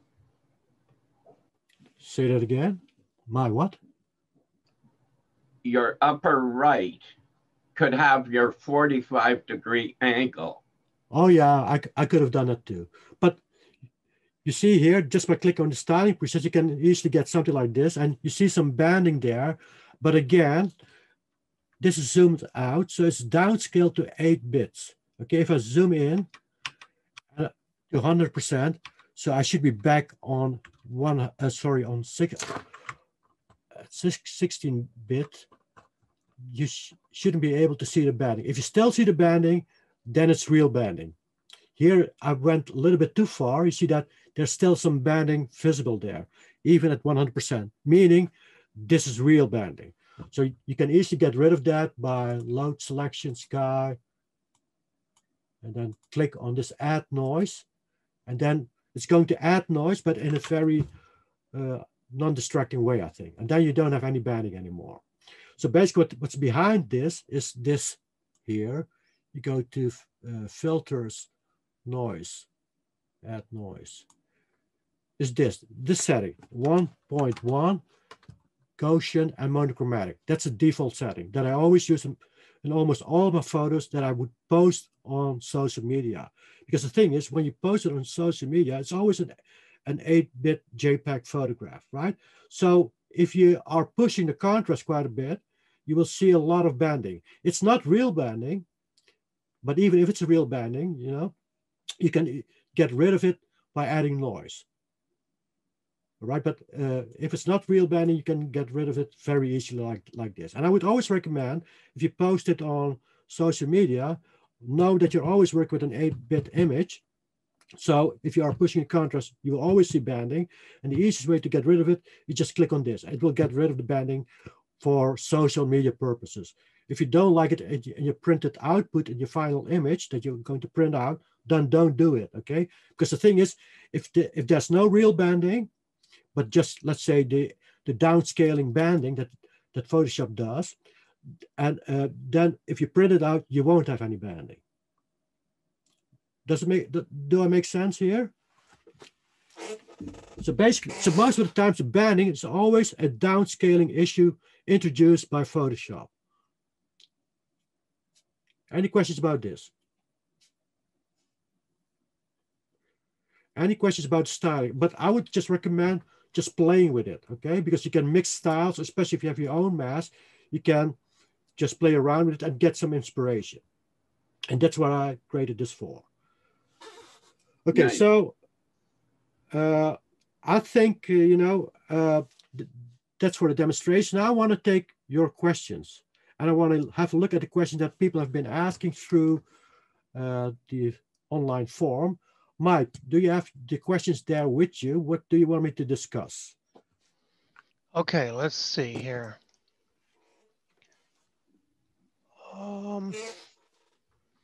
Let me find it. Can you share your screen, Mike, or can't you? Yeah.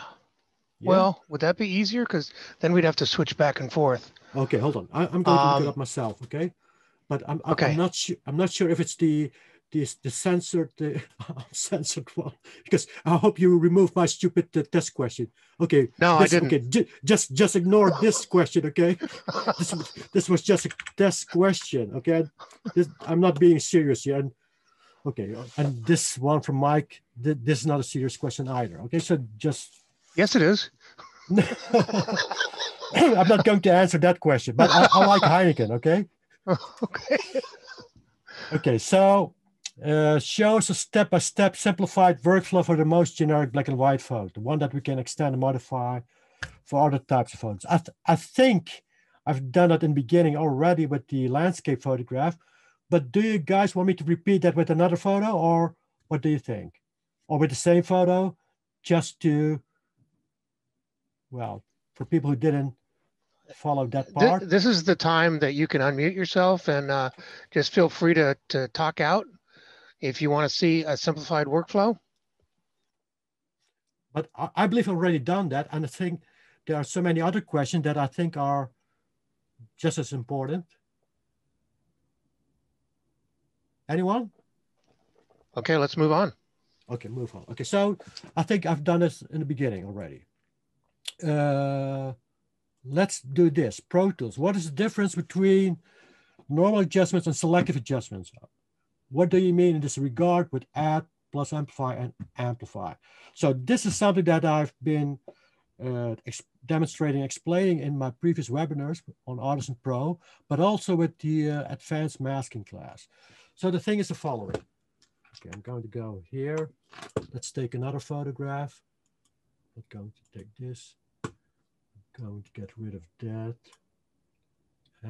Okay, let's go do The Bird by Philippa Alexander. So the thing's the following. Okay, I'm going to grab and pull up another file first before I do that. The grayscale grid. Okay, there it is. So we're going to run a bit later today, but that's something that most people can expect from me. Sorry about that. All right, so this is a grayscale grid. So you see here all the luminance values on a grayscale photograph, starting from 0 up to 255. So pure black, pure white, and all the values in between. Okay, so I'm going to turn this off. The thing is with the Pro Tools. So basically, the Pro Tools is meant to edit your photo or to create masks. Okay, or both at the same time. So basically, this can be used, in other words, can be used on either your in either layers mode when you're editing your photo, or else in channel mode when you're masking something, or when you're creating a mask. Makes sense, right? So that's one of the reasons that whenever you click on one of those presets, the normal adjustments or selective adjustments, it doesn't create a layer automatically, a new layer automatically. So you have to either create a new layer yourself, or don't do that and just go play in the channels panel. Hopefully that makes sense. That's one of the reasons that it doesn't create a new layer automatically, because you can also work on it on your mask. So the thing is with normal adjustments and selective adjustments, the following. Those presets that you see here, they are overlay gradients. So gradients, linear gradients, and overlay mode. What does that mean? Basically, whenever you try to darken a lighter area with one of those presets over there, it needs to have a value that's different than pure white, because pure white won't be affected. The same for lightning. You can only change a value if it's not pure black. So this. So basically, the overlay gradient excludes this 0 and excludes this pure white 255. So basically, this is the ideal setting to create masks, hard masks, because what you need to end up with is something that's pure black or pure white. That's why I created this, because it will exclude this and will exclude that. Okay, so I can show you that. So for example, if I do this, and these are not overlay gradients, so they are normal gradients, linear gradients. So if I click here, everything turns black, right? Okay, I'm going to go back. If I do this with D2, then it's just something like 50% darker globally. So it will also affect the white there. Okay, so if I do it with this L4, then it shouldn't be affecting this. This is 100% overlay gradient, but will affect the rest. I will show you.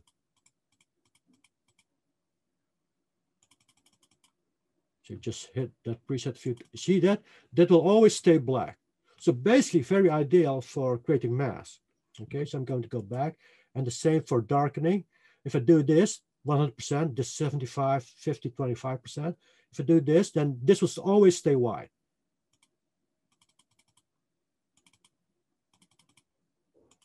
You see that? I can click a few billion times on that, but it will never turn black, never. Okay, that's the overlay gradient mode. So that's ideal for creating masks. I hope you agree with that. So that's why I created this.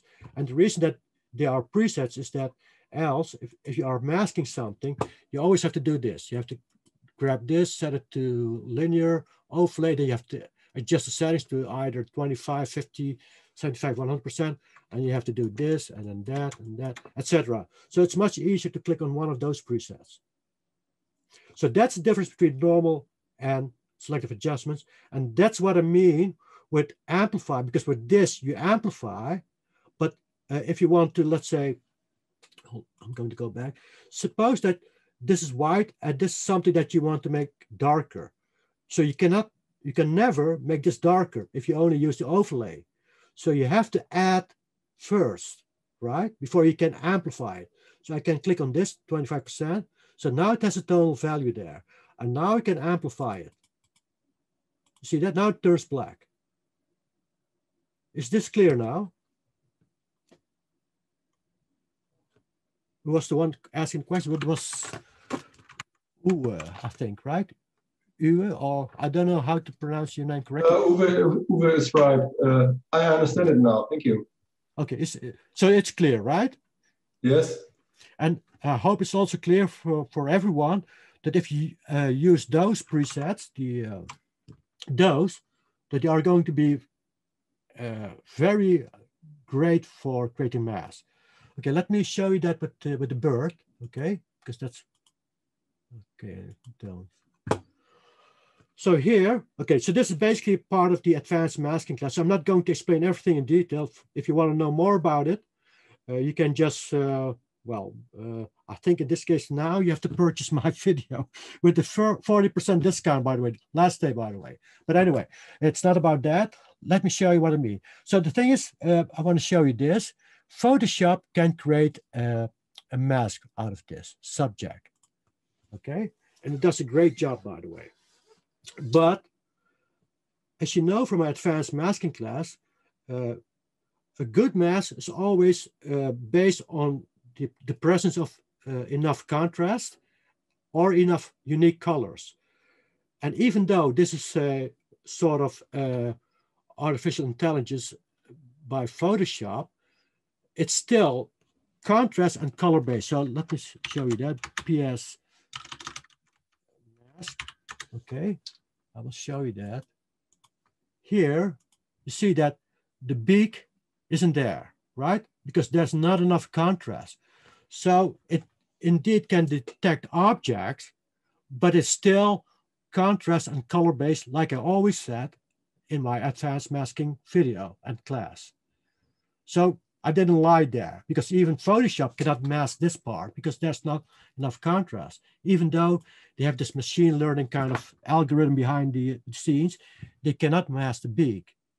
And you know that how I solved that in my advanced masking video, I would go in there, I would use the pen tool in that case and finish the selection. But I also want to show you this.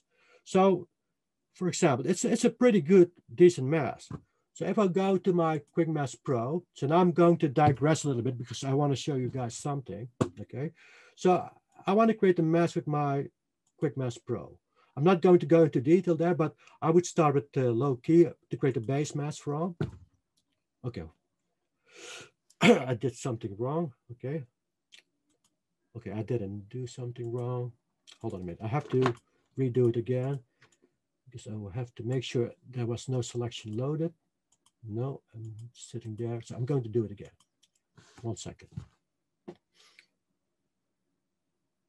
Okay, so you get 3 base masks. I'm not going to explain the entire Quick Mask Pro plan because this is not the time or place to do that, but I'm going to get rid of this. Okay, so you have this mask here, and then people know about my advanced masking workflow will know that I'm going to load the mask itself. So LK1, so for the mask and mask correction like this, I'm going to hit this amplify. So I have this mask. I can now, let's say, refine it a little bit more by doing this. Okay. So let's say I have something like this. I can now do this. Okay, 1 minute. Now I can compare it with that mask. Okay, I need to fix this here, but I can use my brush for that. Just set it to overlay. Set it to 1%, just fix this a little bit. Okay, set it to, okay, I'm not going to explain this because this is something for a different kind of class, okay? But I want to show you something. So this is the Joel method of masking, okay? Let's call it like that. I'm going to show you something. So this is by Photoshop. Just look at this part, look at that part. See, this part is missing in Photoshop. This part there with the thing there, or that part, just have a look at that. See this part there You see it's less accurate. I hope you guys see that. Also here, just completely missing there. Okay, now look at my mask. That's better, right? You see this there, you see that there? It's there. Let's have a look at the hair. This is my mask. Photoshop. Joel, Adobe. Joel, okay. This was just a joke, okay? But you see that this behind the scenes of Quick Mask Pro is my advanced masking technique. You see that it's quite different, right? But also the feathers there are a little bit better. Okay, so I just want to show you this because I think that there's quite a good use to what I'm doing here with the panel and what I'm doing with my techniques in Quick Mask Pro, and how you can get even better mask than Photoshop with just a few presets. Okay, and basically what I've been doing here in Quick Mask Pro is creating luminosity masks, okay, as a starting point, and then using the normal and the selective adjustments, including loading applying the mask and mask technique to refine it even more. But there's something more that I want to show you, and that's also very nice. And then, okay, so now I'm digressing a little bit. I hope you guys don't mind. But if you know a little bit about my Quick Mask Pro tool, you know that if you choose the adjacent channel, adjacent zone, I mean, you can refine it even more. So I'm going to do that over here. So I go back to my mask. I can now do this. Let's just select this part. Okay. And now I can click on strong white. And now I have the transparency in the wings there. You see that? Okay. I'm going to invert this so you can see it better. There it is. And compare that with Photoshop. I think I think it goes to prove that I'm not all BS. Okay, so any questions about the presets in here? Is it clear how to use that and what you can do with it? I hope so. Mike, can you see any questions over there? Else I'm going to go to the next question that I think is important. Krishnadas, did you get your question answered? He says, can the selective adjustments be used? Oh, here's a question. Can the selective adjustments be used for cleaning the hard masks as it uses overlay blend mode? I think we just answered that. Yeah, absolutely. And then David just had another question. Sometimes I find my images end up a bit on the dark side, almost if they were shot at nighttime. Is it possible that I am darkening too much in the beginning with a low key when removing the contrast? David, do you want to unmute yourself and ask your question? Might be easier. Yeah, hi, thank you, Mike, and thank you, Joel. Yeah, just sometimes after going through the process, Joel, I just find my images end up a little dark. And at the end, I naturally want to bring up the brightness, but that would sometimes blow out my highlights if I did it that way. So I just wonder if I'm doing something a little bit wrong anywhere in the flow there in the process. Well, I can judge it from here, because then I have to see your image. But sure, I think, what you've been describing there is that I think you've not been subtle enough with the adjustments, okay? Because the thing is the following. What is important for my workflow, and that's something that you see reflected in my panel as well.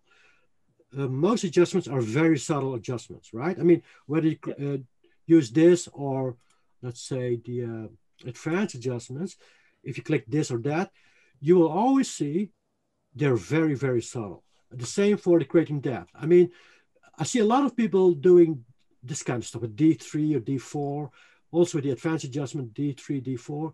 I would always go with D1, L1, D1, L1.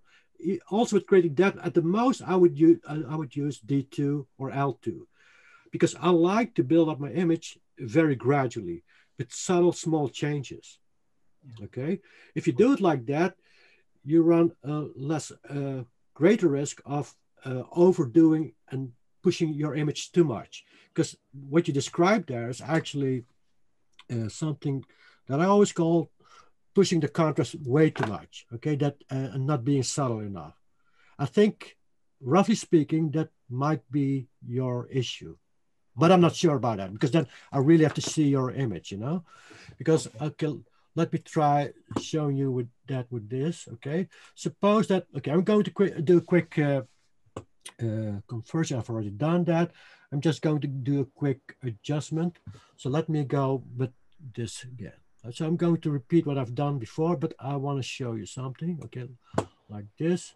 I'm going to go here, remove the contrast, okay? And at the same time darkening it, so you don't see the selection there. I'm going to do the same with sky, so I'm now going to load my sky selection there, load sky selection. So for that, I'm also going to go with the global adjustments, low key now, because now I have a hard mask. Again, use this if you have a hard mask, or if you want to apply to the entire photograph, and use this here if you don't have a hard mask. So basically, it's a difference between, let's say, natural hard edges, like here. This is natural hard edge. This is a natural hard edge. So use that then. And this you have to use when you have artificial edges, right? If you have this random freeform selection, it's not a natural hard edge. It's a freeform artificial edge, right? Then use this. Okay, but let me go back here to global adjustments, low key. Okay, going to go do this. So suppose that right now I would like to reveal the highlights a little bit more in the sky, okay? But before I do that, I'm just going to make it just a little bit darker. Load selection. Basically, this is also the workflow that I would recommend globally speaking. So start with lowering contrast, then darkening it, and then add the details through the luminosity mask. So here I would go again, sky there. So I'm going to go from top to bottom to create a little bit of depth, darker here, lighter here. So let's go with D2. Okay. Okay, something like that. I'm not entirely happy over here. I think it's a little bit too light. So here I'm going to go to advanced adjustments and go with a medium. Okay, that's way too much. Okay, I'm not going to do that. Let's say go soft. Okay, I think it's better. All right, so let's keep it like that. Now I want to add the highlights to the sky. So what you can do now is basically create a luminosity mask. I'm going to do this manually. You can also do it with the microzone, but let me do it manually. So the thing is here, and the thing you need to remember, if you create the luminosity mask, do it from your original unadjusted color photo. So it's here in the background. So I would create the luminosity mask now. On the Pro Tools, let's create a few light luminosity masks. Okay, so it's in here now. Okay, so let's say that I like to amplify the highlights in this specific section of the sky. So let's use this or that. Now, actually, I prefer that the light's 6.5, somewhere in between 6 and 7. So I'm not going to use this. I'm going to get rid of those. I'm going to use this. Okay, 6.5. Okay, I'm going to use this. Okay, I'm going to duplicate that channel. I'm duplicating that so I can easily get rid of the rest. You see that? So there it is. So now I'm going to turn those on again. So I always create the luminosity mask off of the original unedited layer or file. Okay, always do that. Because if you do it from the edited version, you will see that the luminance values are completely different. Okay, might sometimes be better, especially if you try to get rid of halos. But in this case, I'm not trying to do that. You know, I'm just trying to bring back some detail in the sky. So I'm going to do that. And since this is, again, the Pro Tools, you have to add a new layer manually. So I'm going to do that like this. So now I'm going to load that luminosity mask selection that I have. But first, I'm going to load the sky, the hard mask. Then I'm going to load the light 6.5. Then intersect it with that selection. Okay, so it's now intersected. Now I can use those or those. I prefer to use these presets over here because I don't need to add or amplify because nothing here is pure white, nothing here is pure black, and basically these are more they are quite strong, those adjustments. So if you don't need to use that, then use this. Okay, so I'm going to do that with L2. You see that? And you see, I'm not using L3 or L4, but I'm using those L1, L2 adjustments. So you go from here to there. And if you do it like that, you have more control over it. Okay, so don't try to come up with big adjustments in let's say in a few steps. I would never recommend doing that. That's also the reason, and now I'm going to go to this question here. Where is that? I would like to know how you manage your different files created at each big step of your processing the end. So the thing is the following. A lot of people who see my workflow for the first time think it's a destructive workflow. No, it's not correct. Okay, I really have to correct you. And I've written an entire article on my website, so I'm not going to go into that. But the thing is, my workflow is a non-traditional workflow.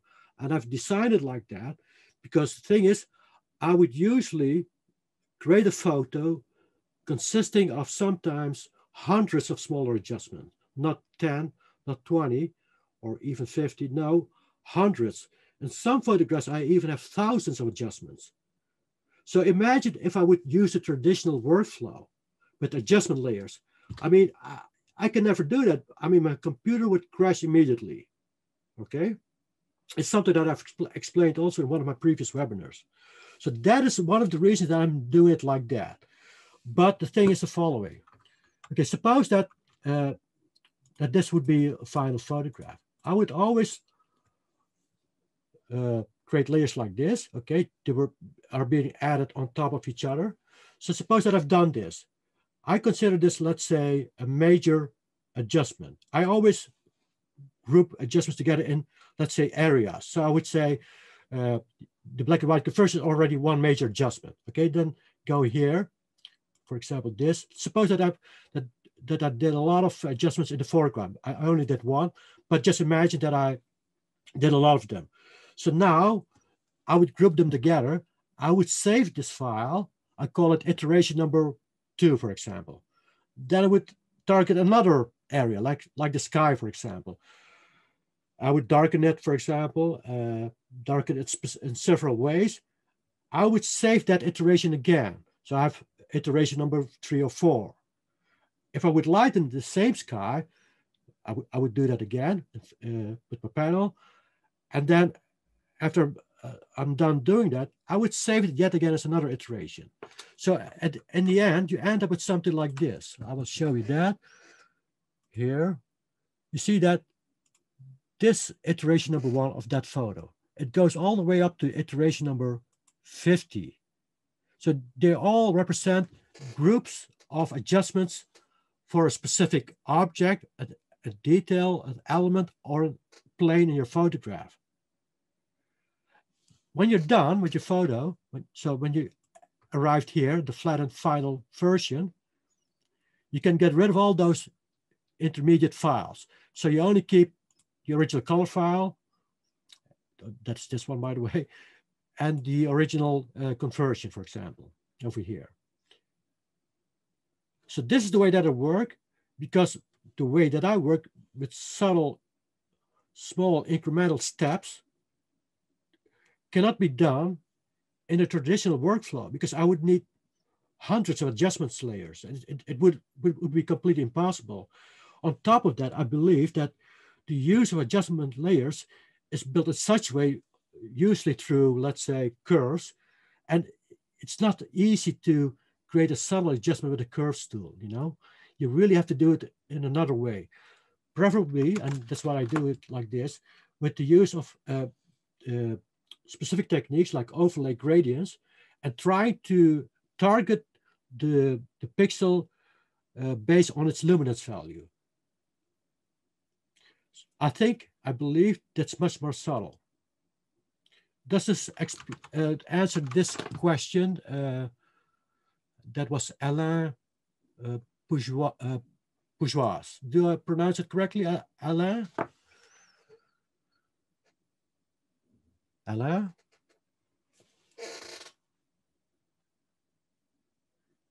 Let me see. Okay, so that's already and also explained. That actually answers 3 of the questions, I believe. Is that so? Yeah. Okay, that even better.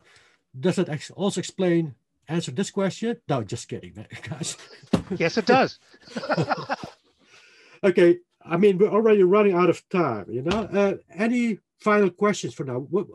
Or maybe you guys want to ask me, want to select one of those questions out here in this spreadsheet that you want me to address. Is that an idea, Mike, or anyone else?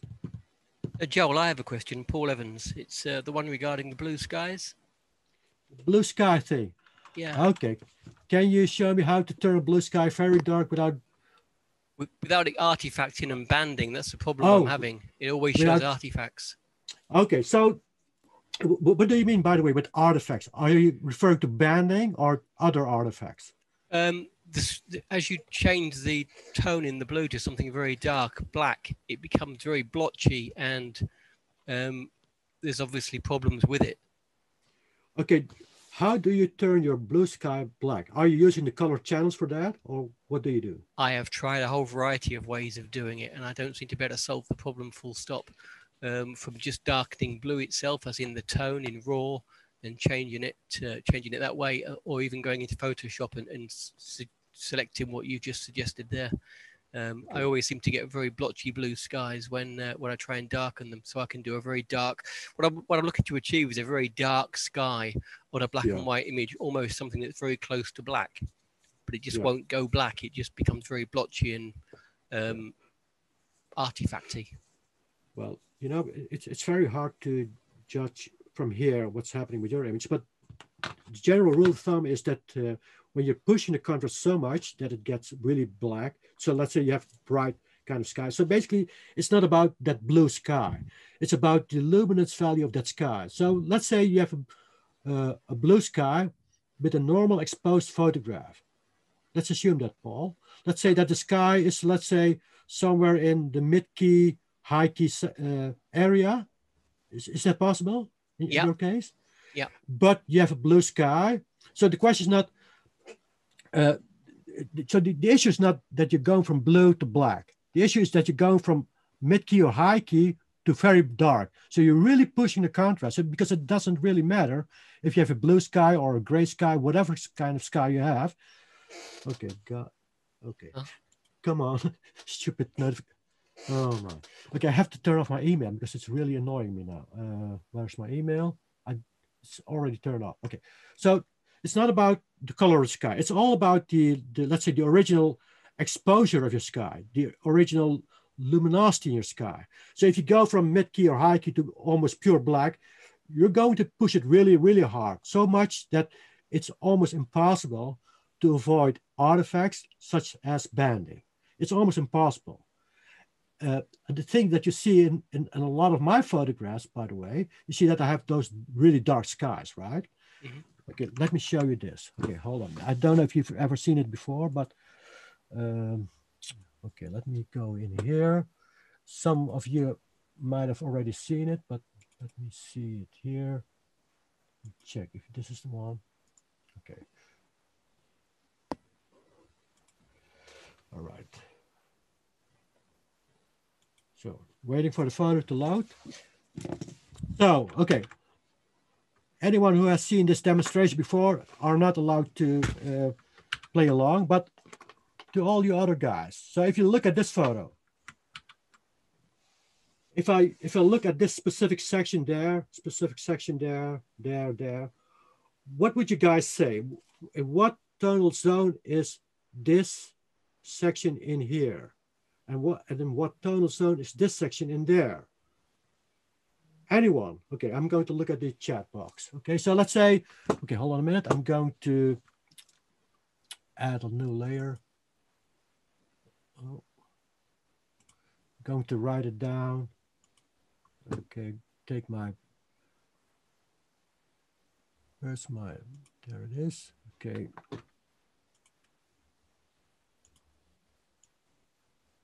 Oops, go here. Okay, so section number 1. Okay, the blue section, and this section number 2. Okay, anyone guess? What is section number 1? What tonal zone is that? What is section number 2? I'm going to look at the chat box.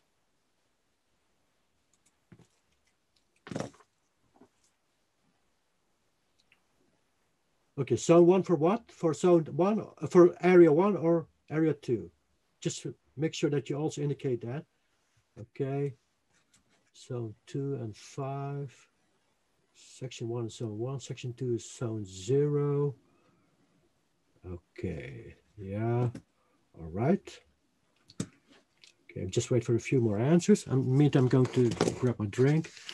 I think this is very important to know for you, Paul, because then you know why you might have a problem, okay? Yeah, because I've been trying to change the color blue, and maybe I should have been looking at it from a luminosity point of view. Exactly. So I'm going to show you in a few seconds what I mean with this. Okay, so zone 1 for section 2. And Leonard Cox, what would you say for section 1? What zone would that be according to you? So 1 for both. Lynn Rostron. Okay, I think Lynn was already part of one of my previous sessions. Not sure about that. Yes. Yeah. Okay. So you were not allowed to play along now. Okay. Okay. So the thing is the following. I'm going to show you. So most people think it's somewhere that this. So okay. Hold on a minute. Let me check again. Mike. Okay. I don't see the chat box anymore, but where is it now? Okay. There it is. I think zone 2, zone 5. Okay, let's have a look. So the following is the case. I'm going to zoom in. Not like this, but I'm going to grab my eyedropper tool over there. So this looks like almost pure black, right? I hope you guys can see it here. You can still see the cables there and the background sky, right? So, but let me show you this now. If you click on the sky, you see that if you look here on the info section, RGB, you see that it's a luminance value of 6, 2, 12, 15. So you know that it's a luminance value of somewhere between 6 and 15, right? Or even 6 and 12. So it's all zone 0, okay? Okay, so it's not pure black, because pure black would mean it's 0, 0, 0, right? But you don't see that here. I think the lowest value is 6. You see that? Well, I see an incidental 4, but usually it's somewhere between 6 and 12. I hope you guys would agree with me on that. You see that? Even 15, 16, but an incidental 2, but let's say roughly 6 and 12. It's in between there. So it's not pure black. If I click on the cable, you see that it's always something like 6, 7. So meaning there's a very minimal difference between the background and the cable. It's all in zone 0, but the luminance value difference is sometimes 2 luminance values, 3, but not more than 5 or 6, right? And still, you can see the cable, right? Even the cable is not pure black. It's consistently 6, 7. You see that? Cable here as well. 5, okay, but here it's just a little bit brighter. Still all is zone 0. So I'm making a point for being very subtle about contrast adjustments even in darker areas. It's enough to have a luminance value difference of just a few luminous values, like 5 or 6, to reveal the detail in this photo in a very subtle way. Because if you look at it like this, it looks pure black. But if I would print this out, this has been printed out, hanging in the gallery, very large, and you can see all the details in there. Okay, and you'll also see that I'm not suffering from any strange artifacts there.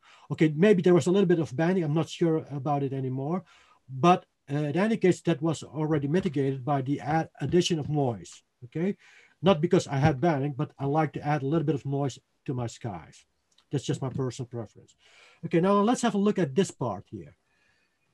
You see there, 33, 38, 29. This looks like the brightest area, right? 38. This part, so 38, that looks very bright, is zone 1. It's not zone 5, not zone 3, it's zone 1. So there's just a minimal difference between this and that in zones, but a dramatic difference in visual perception with just one zone. So if you're trying to create contrast in your image, so by going completely black here, let's say zone 0, and going with zone 10 here, you're overdoing it, okay? You're doing things that don't need to be done. So I'm making a case for subtlety. It's enough to have one zone difference and even a few luminance values difference in here to reveal details in a way that I think is much more subtle. So hopefully also, that was it Paul Evans, right? Paul. Yeah, yeah. Hopefully this also answers a part of your question, because I don't really know your situation, but I'm making this point here to be very subtle about it. If you create contrast, it's not even necessary, especially not in a ground part of your photo. So the sky is a ground, right? This is the figure. The highest contrast should be here, not here.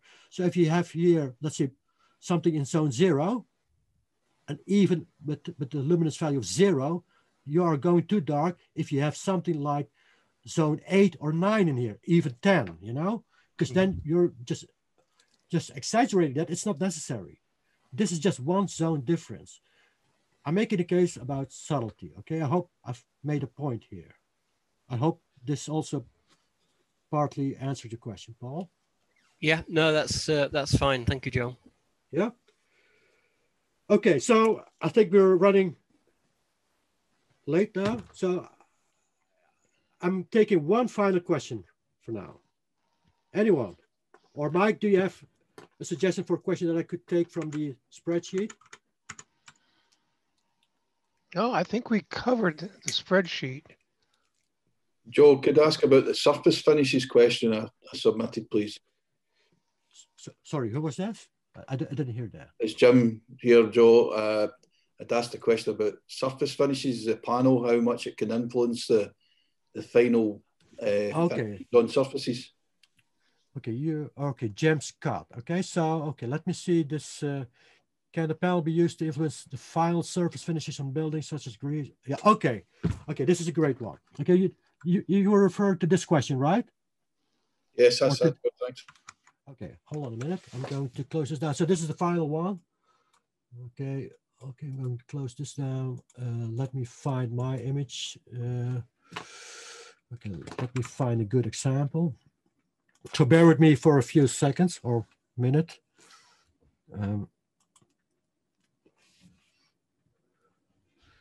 Let me see.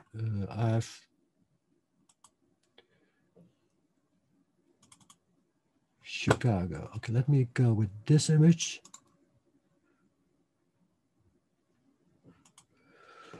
Okay, this is the Trump Tower in Chicago with the Wrigley Building. Okay.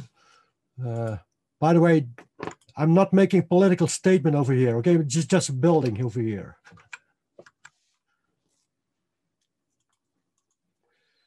All right, so open this now. Did I open that file or didn't I do that?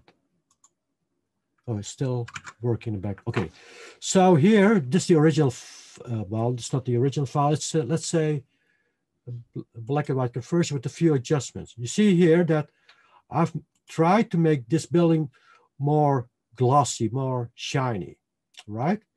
So the way to do that, if you want to do that, Yes, you can do that with a panel, but you have to know a little bit about how light works. Okay, so basically, you could say the following: if you have a gradient reflection that's very, very thin and small and very intense in brightness against a darker surface, you create the illusion of glass or metal.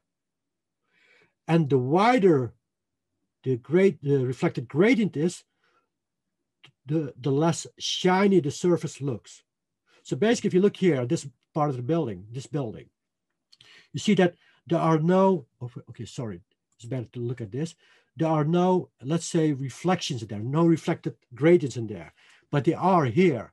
So the perception of this building is much more like a shiny, glassy, or metallic kind of building, right? Well, this is more concrete building. So what you have to do then is to diffuse the light much more. While here, you have to really work with super small gradients to create the illusion of glass or metal. I can show you that here. Let me try to open this one. That's a little bit darker, I think.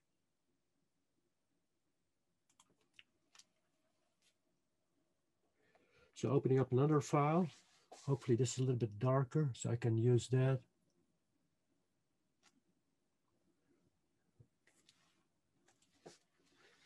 Okay, so let me use this. So you see I've darkened that area, right? So suppose that I want to create something like this that looks much more shiny, like this. Okay, you darken it first, okay?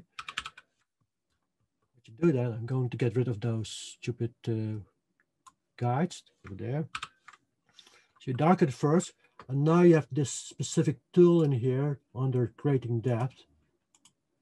Special effects, one of my favorite tools in here. Okay, I can now go do this. So you take your marquee tool. You cannot go smaller than 5 pixels, by the way, because if you go smaller than 5 pixels, you cannot create the reflection because it always needs to be at least 5 pixels wide. But I'm going to create something like 15 pixels wide. So here you go with L2 vertical. Okay, now make it a little bit more subtle like that, like that. Now you can free transform it by right-clicking on it, put it there, and you.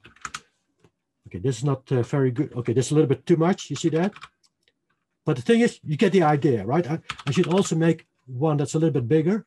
So let me do that first. It's a little bit wider. Something like this. Go do that. Make it a little bit more subtle. So with this, you can make it smaller or thinner, okay? Now I can, let's say, deselect it. If I would move this a little bit there.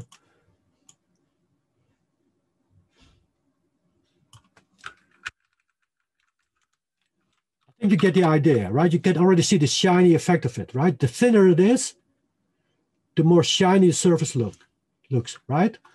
You can all, this is the final result over there. You see that?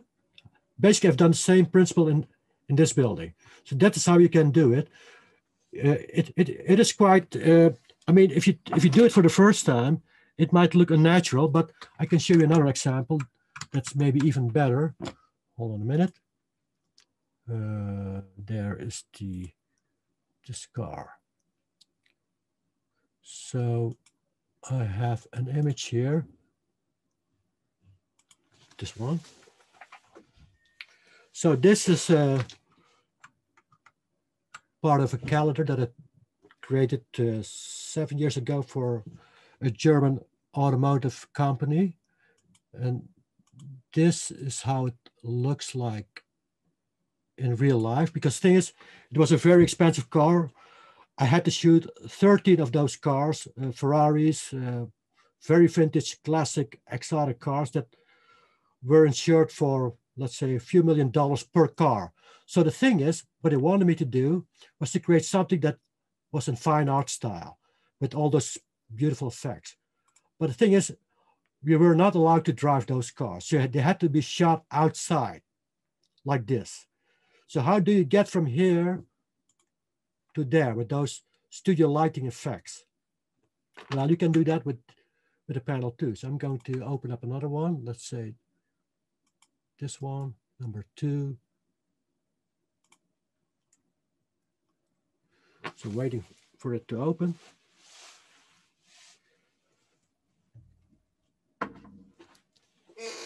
Still opening, or yeah, there it is. Okay, so here we go. So, like I said, the smaller the reflected gradient and the more intense the light, the more shiny it looks, right? I've already applied a few of those gradients in there, in this specific section. I can do it again. So I can do something like this.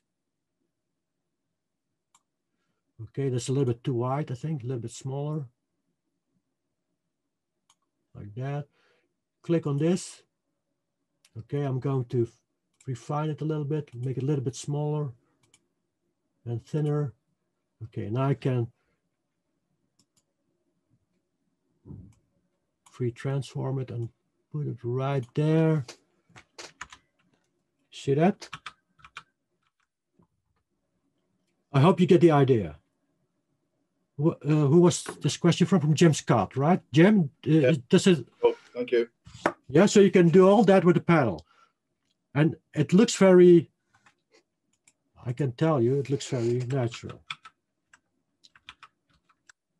The trick's in there. If you want to make it look more like concrete or like brick or whatever, you know, and then make sure that the gradient is very wide. So it has to be this diffuse kind of look. So that's how you can do that. Okay, that was the final question that I'm taking. Well, I think we've come to the end of the session. Hold on a minute. Before I turn on my video, I'm going to throw away my cigarette.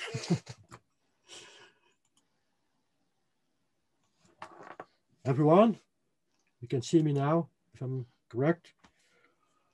Any questions for now? Some final remarks, whatever, critique? Thank you very much. Yeah, thank you. Thank you. Right. Thank you so much, Joel. Thank you, Joel. Thank you. Thank you. Thanks very much, Joel. Thank you very much. Joel. All You right. never disappoint. Thank you very Oh, much. glad to hear that. Thank you. Thank you. Thank you. Yeah, unbelievable. Unbelievable. Thanks to you, Mike, as well. Thank you. Mike didn't do anything. Yeah, that's right. I'm just annoying. Extremely worthwhile, Joel. Thank you. Thank you. Have a good day, everyone. Thank you. Everyone I'm stay just safe kidding. and well. Mike, I'm just kidding. You know that, right? Okay. Yep. Thanks a lot, Joel. Thank you, Jorge. Thanks everyone for your participation. I think we all agree that Joel went above and beyond like he always does and amazed everybody with stuff that I have not seen before. Incredible, incredible session.